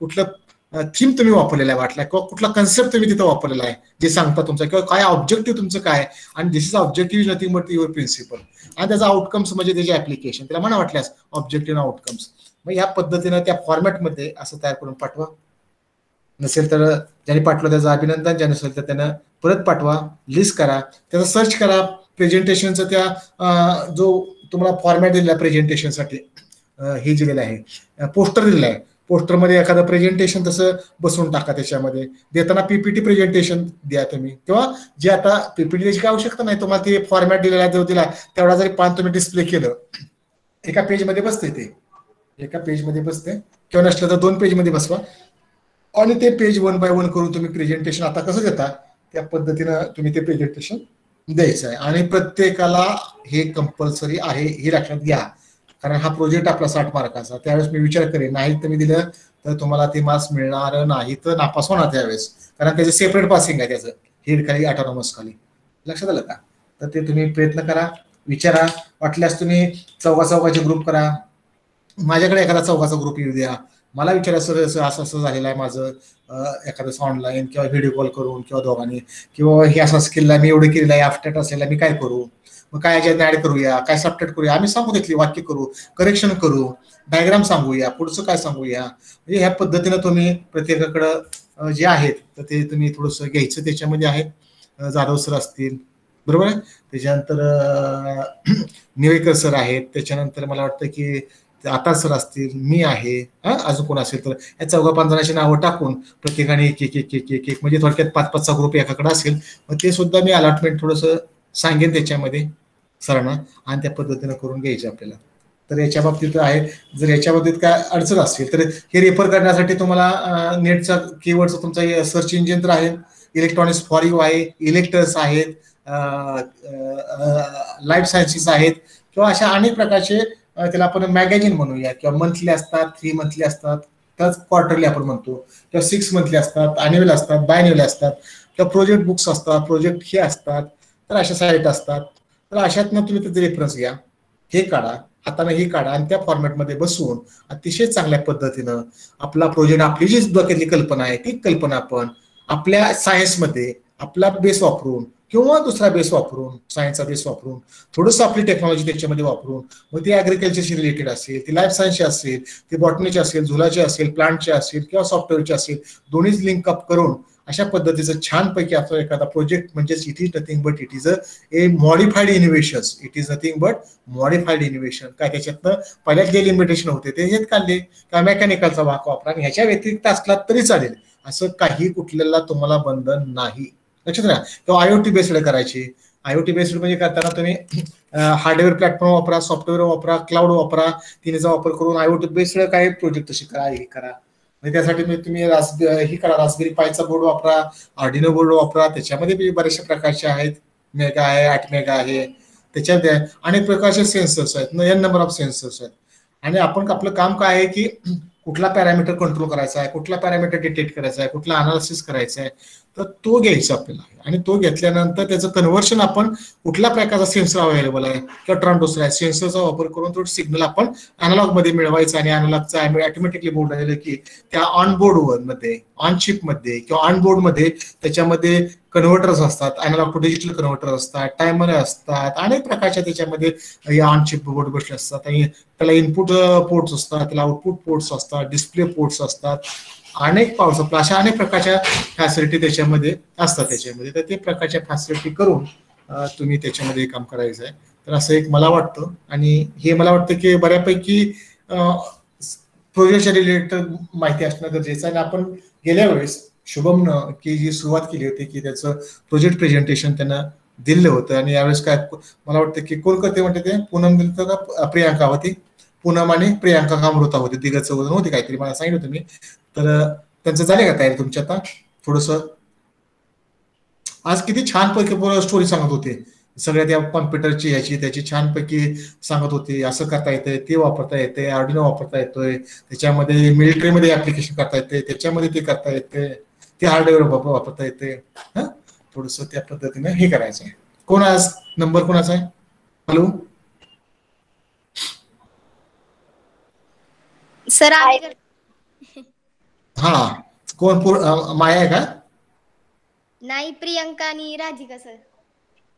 बर, चला, okay Priyanka, welcome on the behalf of departments. तर तुम्ही तुझं थोडंसं दे प्रेझेंटेशन, नाव सांगायचं, हे करायचं, एकटीने सांगितलं, मराठीत सांगितलं तरी चालेल काय, असं काय तुला कुणालाही बाइंडिंग तशा पद्धतीचं अजिबात नाहीये चर्चेचं.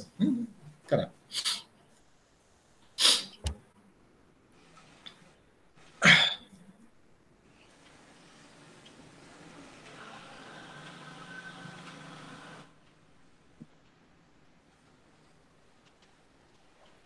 स्लोली सांगायचं, आपलं नाव सांगायचं, क्लास सांगायचा, आउटलाईन सांगायची. आपल्याला 10 मिनिटं प्रेझेंटेशन देता आलं पाहिजे आपलं, हळूहळू मराठीत इंग्लिशमध्ये.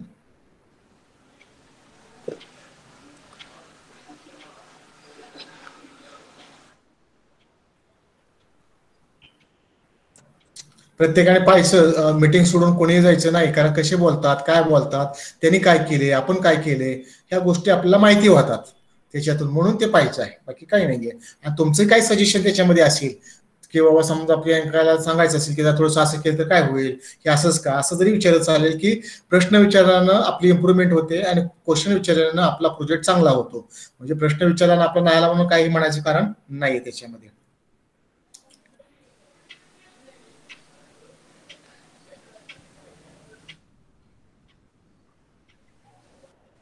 ओके, शेअर करायचं.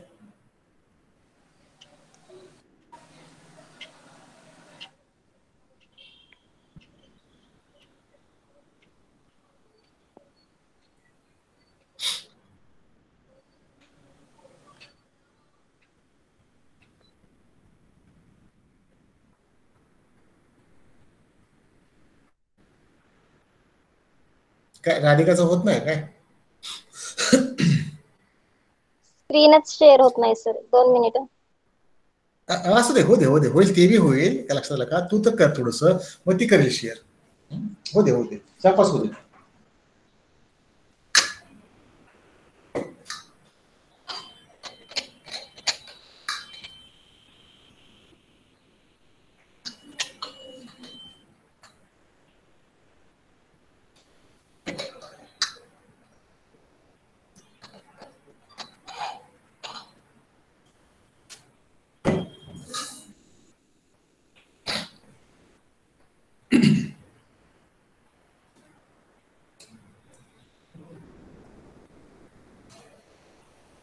काय प्रॉब्लेम येतो नक्की? हा, राधिकाचा काय प्रॉब्लेम आहे लक्षात येईल. होतं की शेअर होतं की खरं राधिका? नाही होते. प्रियंका तू कर बरं.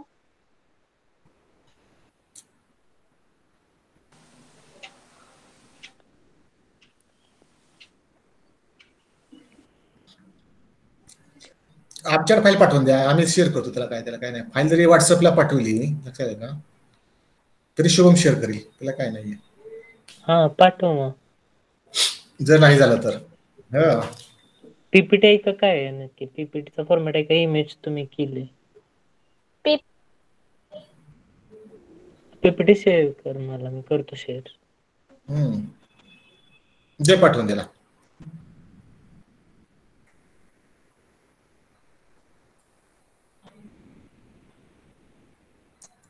नाही पण आता नेट आहे म्हणजे व्हायला पाहिजे ना शेअरिंग ना, असं काय तसं काय अडचण नाही त्याचं. हो सर, व्हायला पाहिजे म्हणजे हा काय अडचण नाही ना, ती कनेक्ट नसती तरी म्हटलं असतं. पण नेट पण चांगलं आहे, स्पीड पण.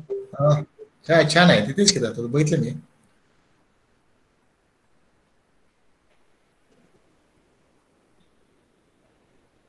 हॅलो, राधिका पाठवते ना? हो सर पाठवलंय, मी करतो. हा, कर कर कर कर सर करू दे. हा.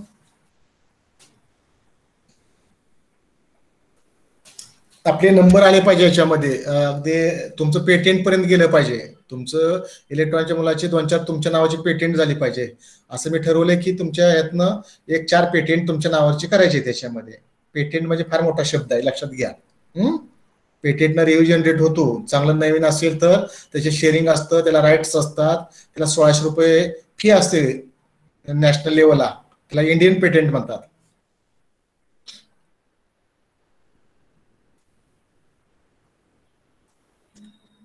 बाकीच्या प्रोसिजर आपल्याकडे आहे सगळ्या.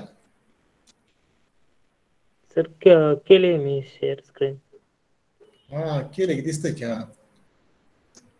हा बरोबर आहे, कर मोठं जरा थोडस. हा बरं.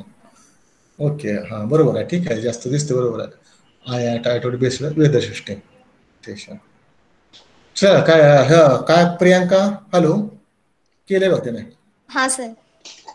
Good चल. afternoon, sir, and all friends. This is final year PPT Electronics Department in Yashwantrao Chavan in Institute of Science, Satara.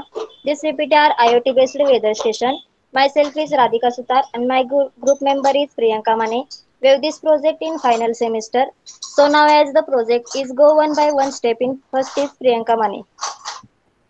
First, subtract the Internet of Things based weather station reporting system.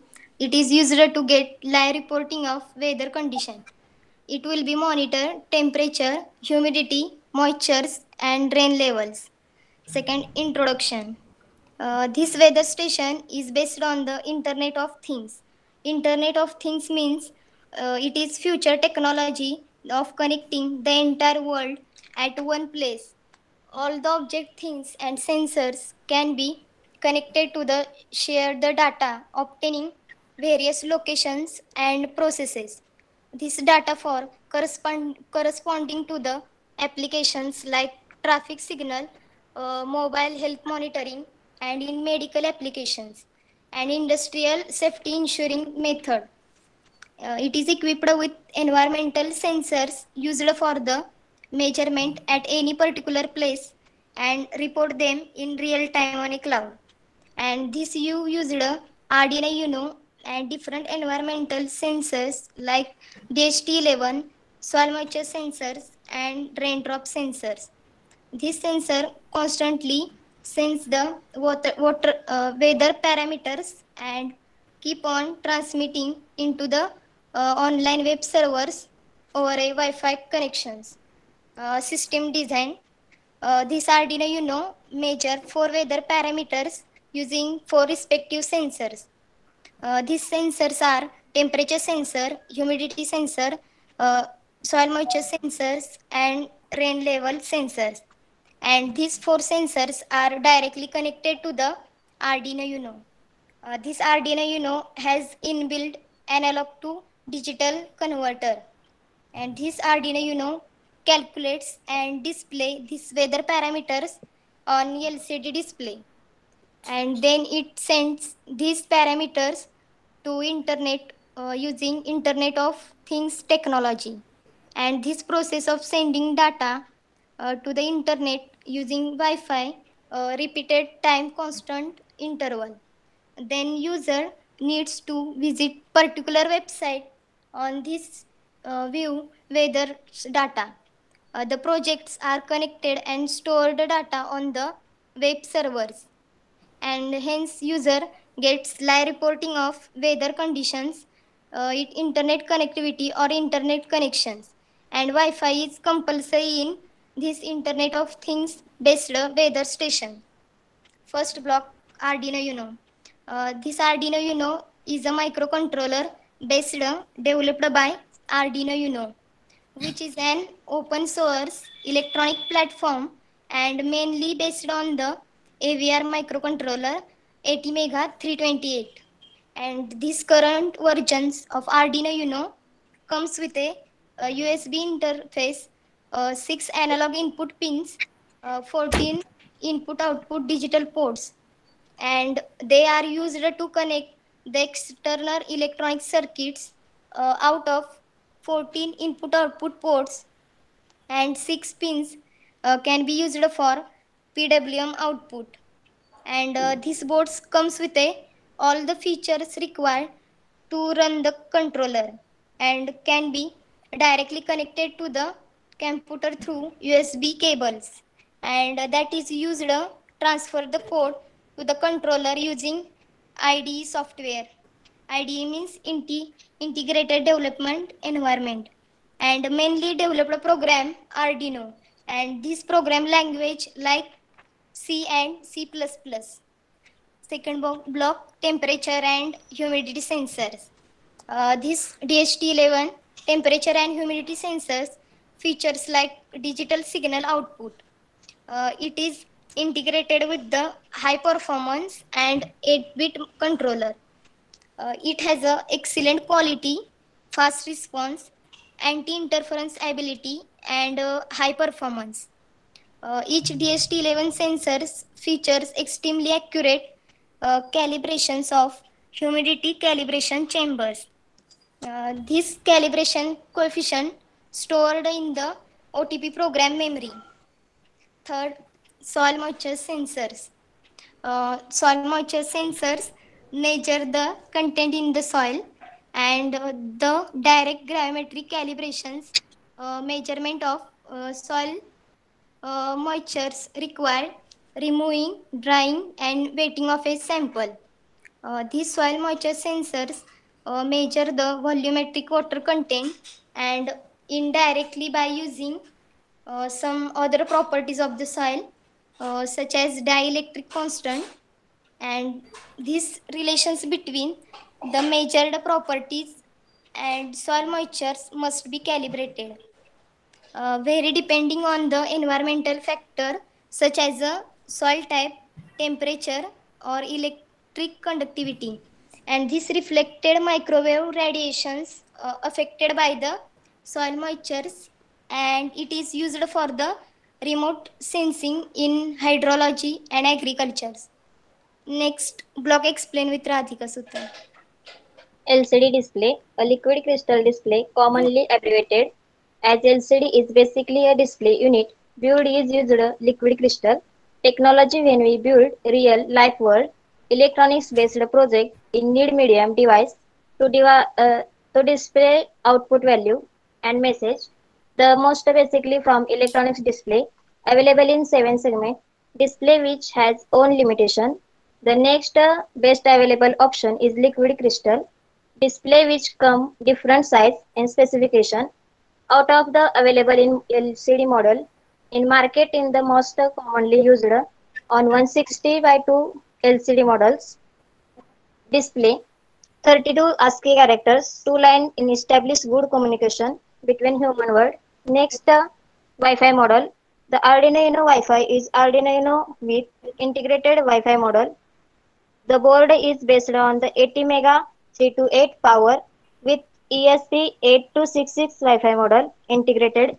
The ESP8266 with model is self-contained COS with integrated protocol stack that can give access your Wi-Fi network.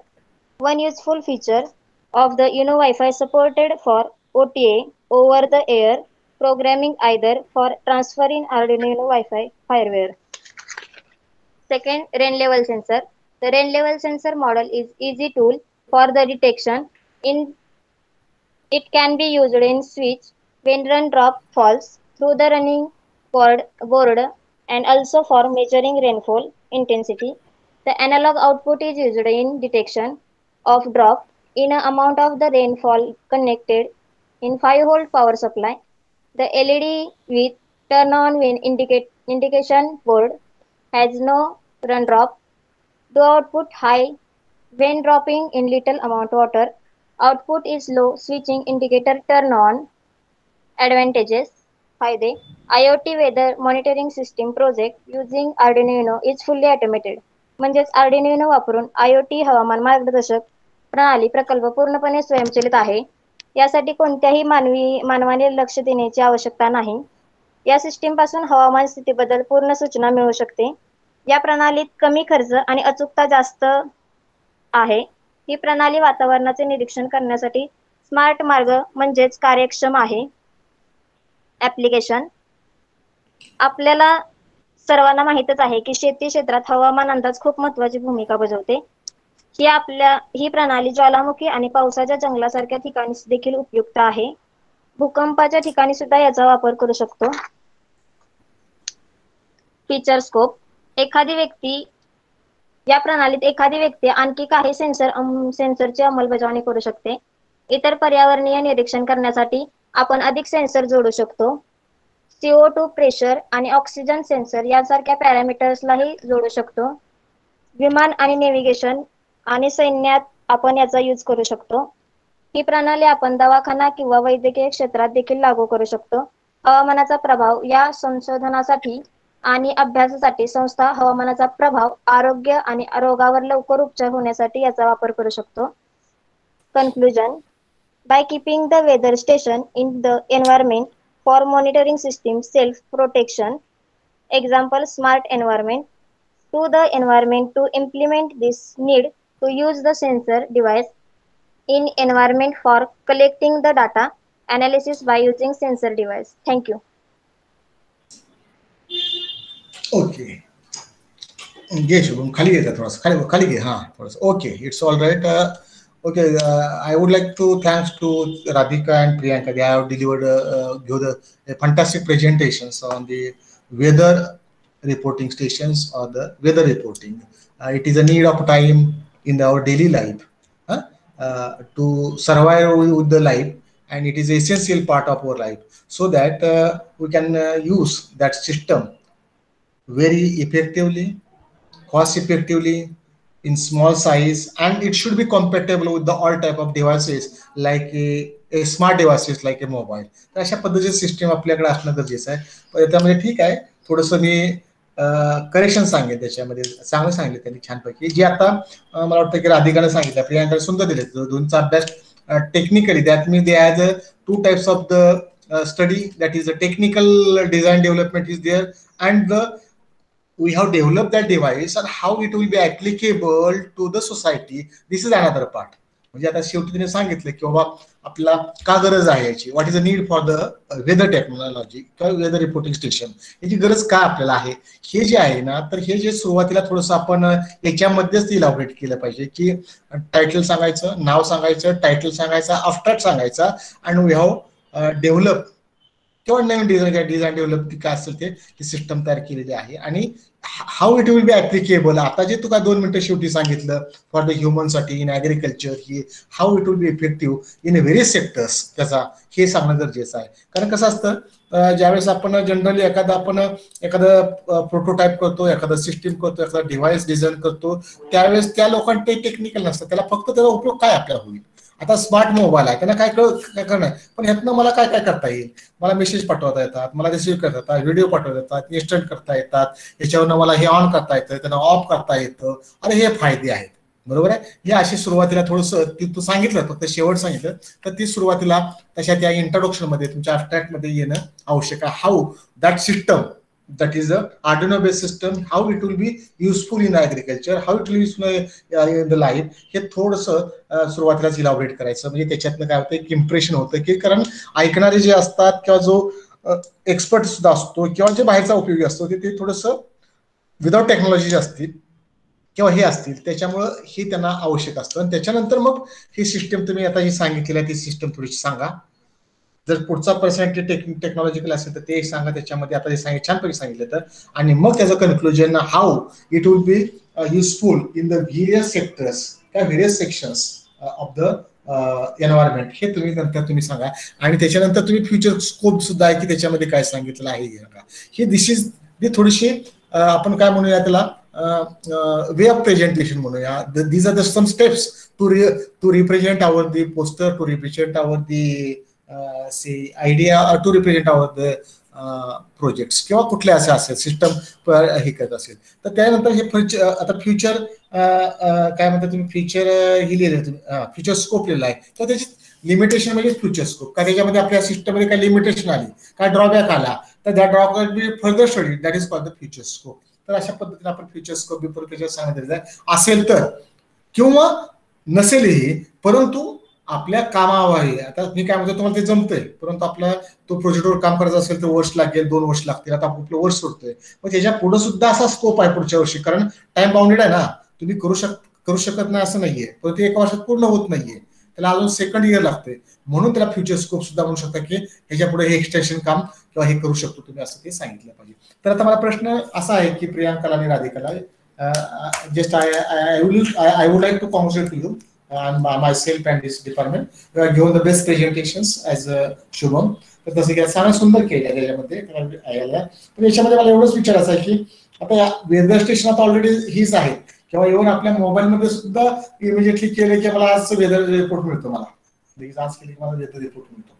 काय मिळतो की temperature किती आहे, किती वाजता किती temperature आहे टायमिंगला, किंवा इव्हन कुठल्या वेळेस क्लाउडी आहे, त्यावेळेस कुठला थंडर स्टॉर्म येईल, कुठलं काय होईल, विंड फ्लो किती असेल, कुठल्या डिरेक्शन असेल, हा डेटा मला आता मोबाईलमध्ये मिळतोच, बरोबर आहे का. तरी देखील तुम्ही हा सिस्टम म्हणता, म्हणजे मग काय तुमच्या ह्याच्यामध्ये सिस्टममध्ये काय फरक आहे, हा स्टडी केलाय का, हा मला पहिला एक त्यातला बेसिक क्वेश्चन्स आहे. आणि त्याच्यानंतर जो दुसरा क्वेश्चन्स आहे की त्याच्यामध्ये फ्युचर म्हणजे काय आहे, नेमकं काय याची कॉस्ट, याची सांगता सुद्धा तुम्ही कॉस्ट इफेक्टिव्ह सांगितला पाहिजे, किंवा त्याची कॉस्ट केवढी येते सर्वसाधारण. बाबा हे हार्डवेअरसाठी इतकं येतंय, म्हणजे कसं काढणार असं म्हणणार आहे. एक ऑर्डिनो बोर्ड घेतला बाबा 400 रुपयाचा घेतला, सेन्सर काय घेतले बाबा हे घेतलं, आणि हे करण्यासाठी आम्हाला सर्वसाधारण 1000 रुपये खर्च येतोय सिस्टीमसाठी किंवा 1500 येतोय. मग बाकीचे सिस्टीम एवढे आहेत, म्हणजेच पहिली जी सिस्टीम जी आहे त्या सिस्टीमपेक्षा आपली सिस्टीम कशी वेगळी आहे, हाऊ इट इज सुपिरियर, हे सांगताना we have to consider the parameters, that is the त्याची साईज त्याची कमी करणं, म्हणजे त्याची फिजिकल साईज कमी करणं, त्याच्यामध्ये तुम्हाला सांगता येईल. त्याच्यानंतर कॉस्ट त्याची इफेक्टिव्ह सांगले पाहिजे, त्याचे पॉवर कन्झम्पशन त्याच्यामध्ये येऊ शकते, त्याची रिलायबिलिटी त्याच्यामध्ये येऊ शकेल त्याच्यामध्ये, आणि त्याचं लाईफ जे आहे ते लाईफ येऊ शकते. आणि result that is called the quality, result हे ऍक्युरेट येतात. हे 4-5 पहिल्यापेक्षा कसं आहे हे त्यांचं सांगणं, म्हणजे त्याच्यामध्ये त्याची इम्प्रुव्हमेंट आहे किंवा पहिल्या प्रोसेसमधनं आपण इम्प्रुव्हमेंट करून त्याच्यामध्ये मॉडिफाईड ही सिस्टम तयार केलेली आहे, असं एक तुम्हाला त्याच्यामधनं एक सांगता आलं पाहिजे. आता हा पहिलाच माझा प्रश्न होता की हे आहे मग तुम्ही काय केलं, असा कोणी एक्झामिनर म्हणजे आता सोडून देतो मला प्रश्न, सर असं आम्ही एवढं छान केलेच मी म्हटलेलं आहे, परंतु असा प्रश्न तुमच्या पुढे येतो तर त्याचं उत्तर काय तुम्ही अपेक्षित देणं काय नाहीये, तर ते तुम्ही त्याचा स्टडी केला पाहिजे. मग ते सिस्टीम कशी होती त्यातली आहे, ही कशी आहे, मग आमची ही कशी कॉस्ट इफेक्टिव्ह आहे, कशी ही आहे, त्याच्यामध्ये काय मॉडिफिकेशन केलेलं आहे, त्याच्यामध्ये आम्ही दुसरं काय वापरलेलं आहे, त्याच्यामुळे त्या कॉस्ट कमी झालेली आहे. अशा पद्धतीचं कुठंतरी, किंवा टेम्परेचरला आमची सिस्टम कशी काम करू शकते. Even it should be work for the negative temperature, it should be work as a negative temperature. म्हणजे आता सध्या आपल्याकडं लडाख तिकडे आता सध्या आपल्याकडे बर्फ पडलेला आहे, जवळजवळ -25 डिग्रीला, म्हणजे -40 पर्यंत येते. तिथे सिस्टीम चालू शकते का आपली ही वेदर सिस्टीम, किंवा हाय टेम्परेचर म्हणजे थोडक्यात टेम्परेचरला कशी ती अडॅप्ट होऊ शकते. म्हणजे हे जे काय मी सांगले जे कन्सेप्ट आहेत, जे पॅरामीटर्स आहेत, that should be come your presentation for comparing how our IoT based system is Superior than the available system or existing system in the environment. आता अवेलेबल सिस्टीम आहे त्यापेक्षा ही आमची कशी आहे हे सांगण्याचा प्रयत्न केला पाहिजे याच्यामध्ये. ओके, तर कशा काय याच्यावर काय तुम्हाला कॉमेंट्स करता येतील का? राधिका किंवा प्रियांका, त्यासाठी तुम्ही ते वाचलं पाहिजे. बोला. हो हो सर, हा करतोच सर. ते. हा बरं, मग तुम्हाला असा प्रश्न क्रॉस केला की तुम्हाला विचारता आला पाहिजे, सांगता आला पाहिजे. ते चुकीचं असू दे, कॉन्फिडेंटली सांगितलं पाहिजे. जरी चुकला तरी आपण धाडस असलं पाहिजे. हे माझं, हे असं आहे माझं मत, असं माझं मत म्हणायचं. असं काय म्हणजे आपलं मत कुठे असू शकतं, त्याच्यामुळे माझं मत म्हणायला काय हरकत, दिस इज माय ओपिनियन म्हणायचं. किंवा just I have gone through the literature, just I have studied that literature, असं आपण म्हणायचं. त्याच्यावर मी I have make some conclusion from this system. तर त्या पद्धतीनं सांगता आलं पाहिजे. आता ते सेन्सर जे आहे ते टेम्परेचर सेन्सर आहे, त्याचं काम कसं आहे मला, टेम्परेचर सेन्सर काय आहे प्रिन्सिपल असं विचारलं तर कसं करतात रिॲक्ट, असं आर्डिनो बोर्ड बरोबर इंटिग्रेटेड बरोबर टेम्परेचर सेन्सरचं, किंवा हे जे सेन्सर सगळे वापरलेले आहेत ते कसं हे केलेलं आहे असं मला म्हणायचं आहे. त्याचं प्रिन्सिपल कसं आहे, समजा टेम्परेचर सेन्सर घेतला, काय व्हॉट इज टास्क, त्याचं तुम्हाला सांगता आलं पाहिजे की it can convert into temperature into the unlock signal, or it can convert temperature into the resistance, and the resistance change in resistance, and the change in resistance is calibrated with the calibrated to the analog signal. तर तसं तुम्हाला ते calibration सांगता आलं पाहिजे. किंवा soil moisture जो sensor आहे, बरोबर आहे का, मॉइश्चर तो कसा कसा करतो कन्वर्ट, या सेन्सर विषयी तुम्हाला माहिती सांगणं येणं अपेक्षित आहे. तुमचं प्रेझेंटेशन सांगितलं आहे, अभ्यास केलेला आहे, अतिशय चांगला स्किलफुली ते पोस्टर तयार केलेलं आहे. तुम्ही आता काय मध्ये प्रेझेंट केलं का हे पोस्टर प्रियांका? नाही सर. नाही ना. आणि मग काय रिसर्च साठी दिले का, हे रिसर्च पोस्टर म्हणून दिलं का? हा, रिसर्च पोस्टर म्हणून दिलेलं आहे असं आहे का? हो म्हणजे हाच प्रोजेक्ट म्हणून तुम्ही घेणार आहे का इकडं? हो सर. ठीक आहे, काय हरकत नाहीये. आणि इनोव्हेटिव्ह आयडिया मग कुठले देणार तुम्ही, काय का दुसरी काय केली आहे तुम्ही?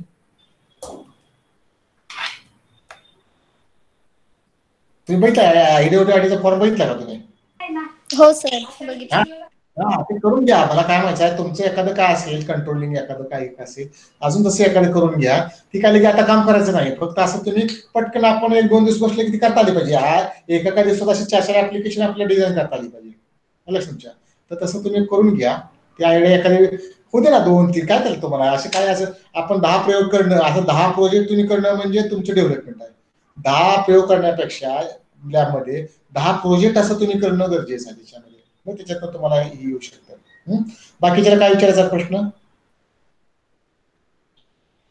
ह्याच्यामध्ये? शुभम, काय तुझं? हे आपण कसं असतं, हे डिस्कशन झालं पाहिजे बरं का. प्रोजेक्ट प्रेझेंटेशन असताना प्रश्न विचारले पाहिजे, शुभम विचारला पाहिजे, किंवा प्रतिमेशने विचारला पाहिजे, किंवा या पौर्णिमाला विचारला पाहिजे, अमृताने विचारला पाहिजे, किंवा त्याने विचारला पाहिजे. त्याच्या परीने ते उत्तर देतील. त्यांना नाही आलं तर तुम्हीच सजेस्ट सांगू शकता की नाही असं केलं तर मला असं वाटतंय. ही जी काय त्याला ओपन डिस्कशन आपण म्हणतो, ते ओपन डिस्कशन थोडंसं होणं गरजेचं आहे. किंवा असे वेगळं, कारण ह्यांच्या डोक्यात वेगळा प्रश्न असू शकेल, उमाच्या डोक्यात वेगळा असू शकेल. तर अशातनं ज्यावेळेस प्रश्न बाहेर येतात त्याच्यावर वेगळं सोल्युशन मिळतं, वेगळं आपल्याला त्यातनं एक वेगळी दिशा मिळू शकते. म्हणून ते चर्चा करायची असते, बाकी काही नाहीये. मला आता जसं मला वाटलं तसं हे माझं मत सांगितलं, तसं प्रत्येकाचं मत आहे. मग त्यातनं काय होते, माझं प्रेझेंटेशन आपण असंच घेत असतो दरवर्षी आपण. म्हणजे काय होतं, डेव्हलपमेंट होते. असं ते पॉझिटिव्ह असं मी सांगितलं नाही का, कुठलीच गोष्ट वाईट नसते. चुकीचं आहे ना, तो सुद्धा संशोधन आहे. तुम्ही चूक केली दाखवतो ना, त्याच्यातनं सुद्धा एक दिशा मिळते. कारण इकडं बाबा डेंजर आहे मग कोणतं सांगणं गरजेचं आहे ना, नाही सांगितलं तर मला व्हॅलीमध्ये जाऊन पडतील.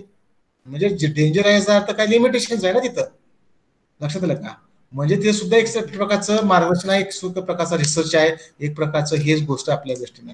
तर त्या दृष्टीने बघा, काय विचारायचं असलं तर प्रियांका उत्तर देईल, राधिका उत्तर देईल. ते मगाशी तुम्ही विचारलं ना, मला पण तोच डाऊट हा आलेला की मोबाईल वरती आपल्याला हा दिसतंय, तर मग आपण जे आयओटी बेस म्हणजे वेदर स्टेशन करणार, मग त्याचा असा उपयोग काय होणार, म्हणजे डिफरन्स काय हा थोडक्यात? आपण हा जरी ठीक आहे, जरी बरोबर आहे की जरी असला तरी सुद्धा मापन करणारा जो आहे ते त्यापेक्षा वेगळं थोडंसं कसं आहे, किंवा हा आहे ते एक्झिस्टिंग मध्ये, पण त्यामध्ये आम्ही जरा मॉडिफिकेशन काय केलेलं आहे हे सांगता आलं पाहिजे. 1-2 पॉईंट त्याच्यामध्ये हे मॉडिफिकेशन आम्ही केलेलं आहे, त्याच्यामध्ये त्याची कॉस्ट कमी झालेली आहे, किंवा सेपरेट युनिट आहे, ते कुठे बी नेऊ शकतो. आता मोबाईल बी नेऊ शकतोच आपण, त्याच्याबद्दल काय प्रश्न आहे. पॉवरच्या बाबतीत काय तर एखादं मॉडिफिकेशन आपण केलंय का, किंवा ह्या प्रकारचं मोठ्या प्रमाणात आपण ही जी सिस्टीम आहे बरोबर काय, ही सिस्टीम प्रोटोटाईप म्हणून होईल. समजा फॉर एक्झाम्पल तुम्ही असं सुद्धा सांगू शकता की आपलं कॉलेज आहे आणि आपल्या कॉलेजमध्ये जसं ज्यावेळेस गेट मधनं येतो त्यावेळेस पाम ट्रेन लेफ्ट साईडला राईट साईडला आणि पुढे काय आहे अनेक्स बिल्डिंग आणि त्याच्यामध्ये आपण बोर्ड ठेवतो, तिथं बोर्ड ठेवतो आणि आल्या आल्या आपल्या लक्षात येत नाही. काय येत नाही लक्षात? अरे आज आपल्या वायसी इन्स्टिट्यूट मधलं कॅम्पस मधलं टेम्परेचर किती आहे, त्याच्यानंतर CO2 किती आहे, कार्बन मोनॉक्साईड किती आहे, किंवा मॉइश्चर किती आहे, प्रेशर किती आहे, विंड फ्लो किती आहे, असं मला येत नाही. मग अशा प्रकारचा जर ही सिस्टम प्रोटोटाईप आहे ती मोठ्या प्रमाणात जर आपण केली, एक 6x4 6x8 8x6 अशा प्रकारचा जर डिस्प्ले वापरून जर आपण ही सिस्टीम केली, कारण आपल्याला जर मेन सिस्टम जे आहे की जे आर्डिनो सिस्टम आहे ते इलेक्ट्रॉनिक पीसीबी जे मेन सर्किट आहे तेवढेच राहणार आहे. त्याच्या काय मोठी बोर्ड मोठा झाला म्हणून काही वाढवायची काही फारशी गरज नाहीये. लक्षात आहे तुम्हाला? तर डिस्प्ले आपण वाढवून अशा प्रकारचं एखादं युनिट आपण इन्स्टिट्यूटमध्ये, सोशलमध्ये, ऑर्गनायझेशनमध्ये अशा प्रकारचं इन्स्टॉल करण्यासाठी याचा सुद्धा एक युनिक उपयोग होतो. तसं मोबाईलला आपण एका ठिकाणी लावू शकत नाही, असंही तुम्ही त्याच्यातनं थोडंसं कन्क्लुजन सांगू शकता तुम्ही. आणि आम्ही अशा पद्धतीची एखादी सिस्टीम आम्ही जे इन्स्टिट्यूट आहेत, कॉलेज आहेत, काही स्टुडंट्स आहेत, आल्याला पटकन एंट्री केल्यानंतर त्याला लगेच सिस्टमचं एन्व्हायरमेंटचं डेटा त्यांना लगेच डोळ्याला व्हिज्युअलाइज होईल आणि लक्षात येईल की बाबा आज ऑक्सिजनचं प्रमाण किती आहे, मग जी काही एअर आहे इट इज प्युअर आहे का नाही, का कशामध्ये किती आलेलं आहे. तर हे थोडंसं डे टू डे माहीत होण्यासाठी सहज इझिली म्हणतोय, त्याला खास मोबाईलमध्ये जाऊन क्लिक करावं लागणार नाही, तर डोळ्याला व्हिज्युअल होईल. अशा प्रकारची सिस्टीम आम्ही सिस्टीम असं आम्ही डेव्हलप करतोय. असं एक तुम्ही वेगळ्या पद्धतीनं तुम्हाला सांगता आलं पाहिजे असं मला वाटतं एक माझ्या एक दृष्टीनं. तर हे बघा तुम्ही थोडंसं तुम्ही म्हणून म्हटलं की बाकीच्याने प्रश्न निर्माण केले की आता जर म्हणलं असं तुम्हाला तसं असे काही प्रश्न निर्माण करता येतील आपल्याला, अनेक ही काही गोष्टी करता येतील, अनेक तुम्हाला आता चालना मिळेल मी म्हणता पद्धतीनं. तर तसं एक तसं गोष्ट होऊ शकते तुम्ही त्यामध्ये. हो सर. चला पुढे. हो सर. हा, आणि आता याच्यात कोणी आता पुढच्या वेळेस ओळख करून द्यायची. आता पुढच्या वेळेस आता असं म्हणायचं की आज दिस is a project sessions, just this is every weak we have some project sessions R there, this is the काय प्रोजेक्ट सेशन म्हणायचं. And today in these project sessions here he is going to presentation or delivering his talk on the topic, on the project or on the idea. असं हे करायचं आणि त्याचं welcome बी करायचं आणि एखाद्याला आभार मानायचं. हे का शिकवतं तुम्हाला? त्याचं कारण आहे की तुम्हाला एखादी गोष्ट ऑर्गनायझेशन आली पाहिजे. दिस is one sort of the skill. म्हणजे आपण प्रोजेक्ट शिकतोच, आपण त्याच्याबद्दल काय नाही, प्रोजेक्ट करणार आहोत, प्रेझेंट करणार आहोत, बक्षीस मिळणार आहे आपल्याला. परंतु हे करत असताना सुद्धा आपल्याला तो कसा ही सिस्टम एखादी ऑर्गनाईज करायची हे त्यातनं मुलाला शिकायचं असतं. आणि हे प्लॅटफॉर्म तुम्हाला आहे आणि त्या प्लॅटफॉर्मच्या माध्यमातून हे करायचं. म्हणजे एखादं इंट्रोडक्शन ओळख करून द्यायची, डेटा सांगायचा, नाव सांगायचं, काय त्याची अचिव्हमेंट असेल तर अचिव्हमेंट सांगायच्या आणि त्याचा टॉपिक सांगायचा आणि त्याचं स्वागत करायचं आणि त्याला विनंती करायची की तुम्ही याच्यावर प्रेझेंट व्हा. पुन्हा काय म्हणायचं, चांगलं ते लेक्चर दिलेलं असतं, त्याच्यावर काय काय बोलले, छान बोलले, याच्याबद्दल आभार मानतो. या पद्धतीने पुढच्या वेळेस आपल्याला एकानं हे करायचं. ऑन दी स्पॉट कोणाला मी सांगणार तसं की करा म्हणून, नाव तर माहित असतं. तर त्या पद्धतीचं थोडंसं आपण हे करूया. तुम्हाला बी एक संधी मिळते. जसं आपण एखादं म्हणतो की मला एखादं प्लॅटफॉर्म मिळाला पाहिजे, मला डायस मिळाला पाहिजे, मला स्टेज मिळालं पाहिजे. मग स्टेज मला मिळालं असतं तर मी हे केलं असतं. तर इनडायरेक्टली स्टेजेस आहे ते तुमच्या लक्षात नाही, हे एक वन टाईप ऑफ प्लॅटफॉर्मच आहे. तर त्या प्लॅटफॉर्मच्या दृष्टीनं ते करायचं आहे. चालतंय, ओके. काय डाऊट्स काय याच्यामध्ये? हॅलो शुभम? हा सर. ठीक आहे, हा ठीक आहे. काय नसलं कोणाला विचारायचं असलं तर मग आपण थांबूया आणि पुढच्या वेळेस मी अनाऊन्स करतोय की पुढच्या वेळेस काय कोण देतील. उमा, पल्लवी, पौर्णिमा, मयुरी, बोला. आम्ही देतो सर, मयुरी आणि मी. ओके, ठीक आहे, काय हरकत नाही. छान आहे, अतिशय असं द्यायचं, छान दिलं असं एक 15-20 मिनिटं द्यायचं, चर्चा करायची आपण. अजून कोणतरी 2 द्या वाटल्यास देत असेल तर बघा, असं मला म्हणायचं आहे. तुमच्या बरोबर 15-15 मिनिटाच्या वेळी 30 मिनिटात 2 होतात, म्हणजे असं होऊन जाईल आपल्याकडं. झाले, राधिका झाली, प्रियांका झाली, शुभम झालेला आहे, शेळके, मयुरी, पल्लवी झालेले आहे. प्रथमेश बघ काय होतं ते. त्याच्यानंतर पौर्णिमा आणि तुझ्या जोडीला कोण आहे? हॅलो प्रथमेश, तुझ्या जोडीला कोण आहे? शिंदे. नाही, करा की तुम्ही तयार करून ठेवा. अनुष्का करून ठेवा तयारी. 8 दिवसामध्ये असं केलंय म्हणून ते पाहायचं असतं म्हणून सांगितलं. आता तर ते पुढच्या वेळेस तुम्ही या पहिल्यांदा हे देतील उमा आणि कोण कन्सिडर मयुरी हे दोघं देतील आणि नंतर तुम्ही पौर्णिमा आणि तुझी कोण म्हणजे दुसरी पल्लवी का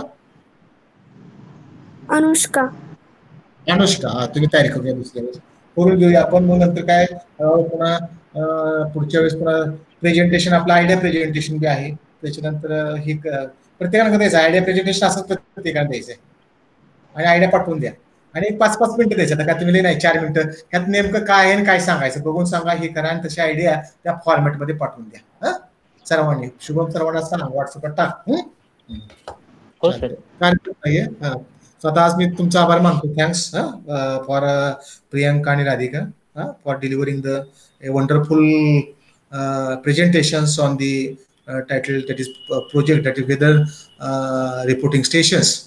Has given a very excellent lectures, and I'm very thankful to you on the behalf of Department of Electronics and all the students. Okay, thank you. Have a good day. Thank you, sir. Thank you, sir. Okay. Thank you sir Thank you all of you. Okay.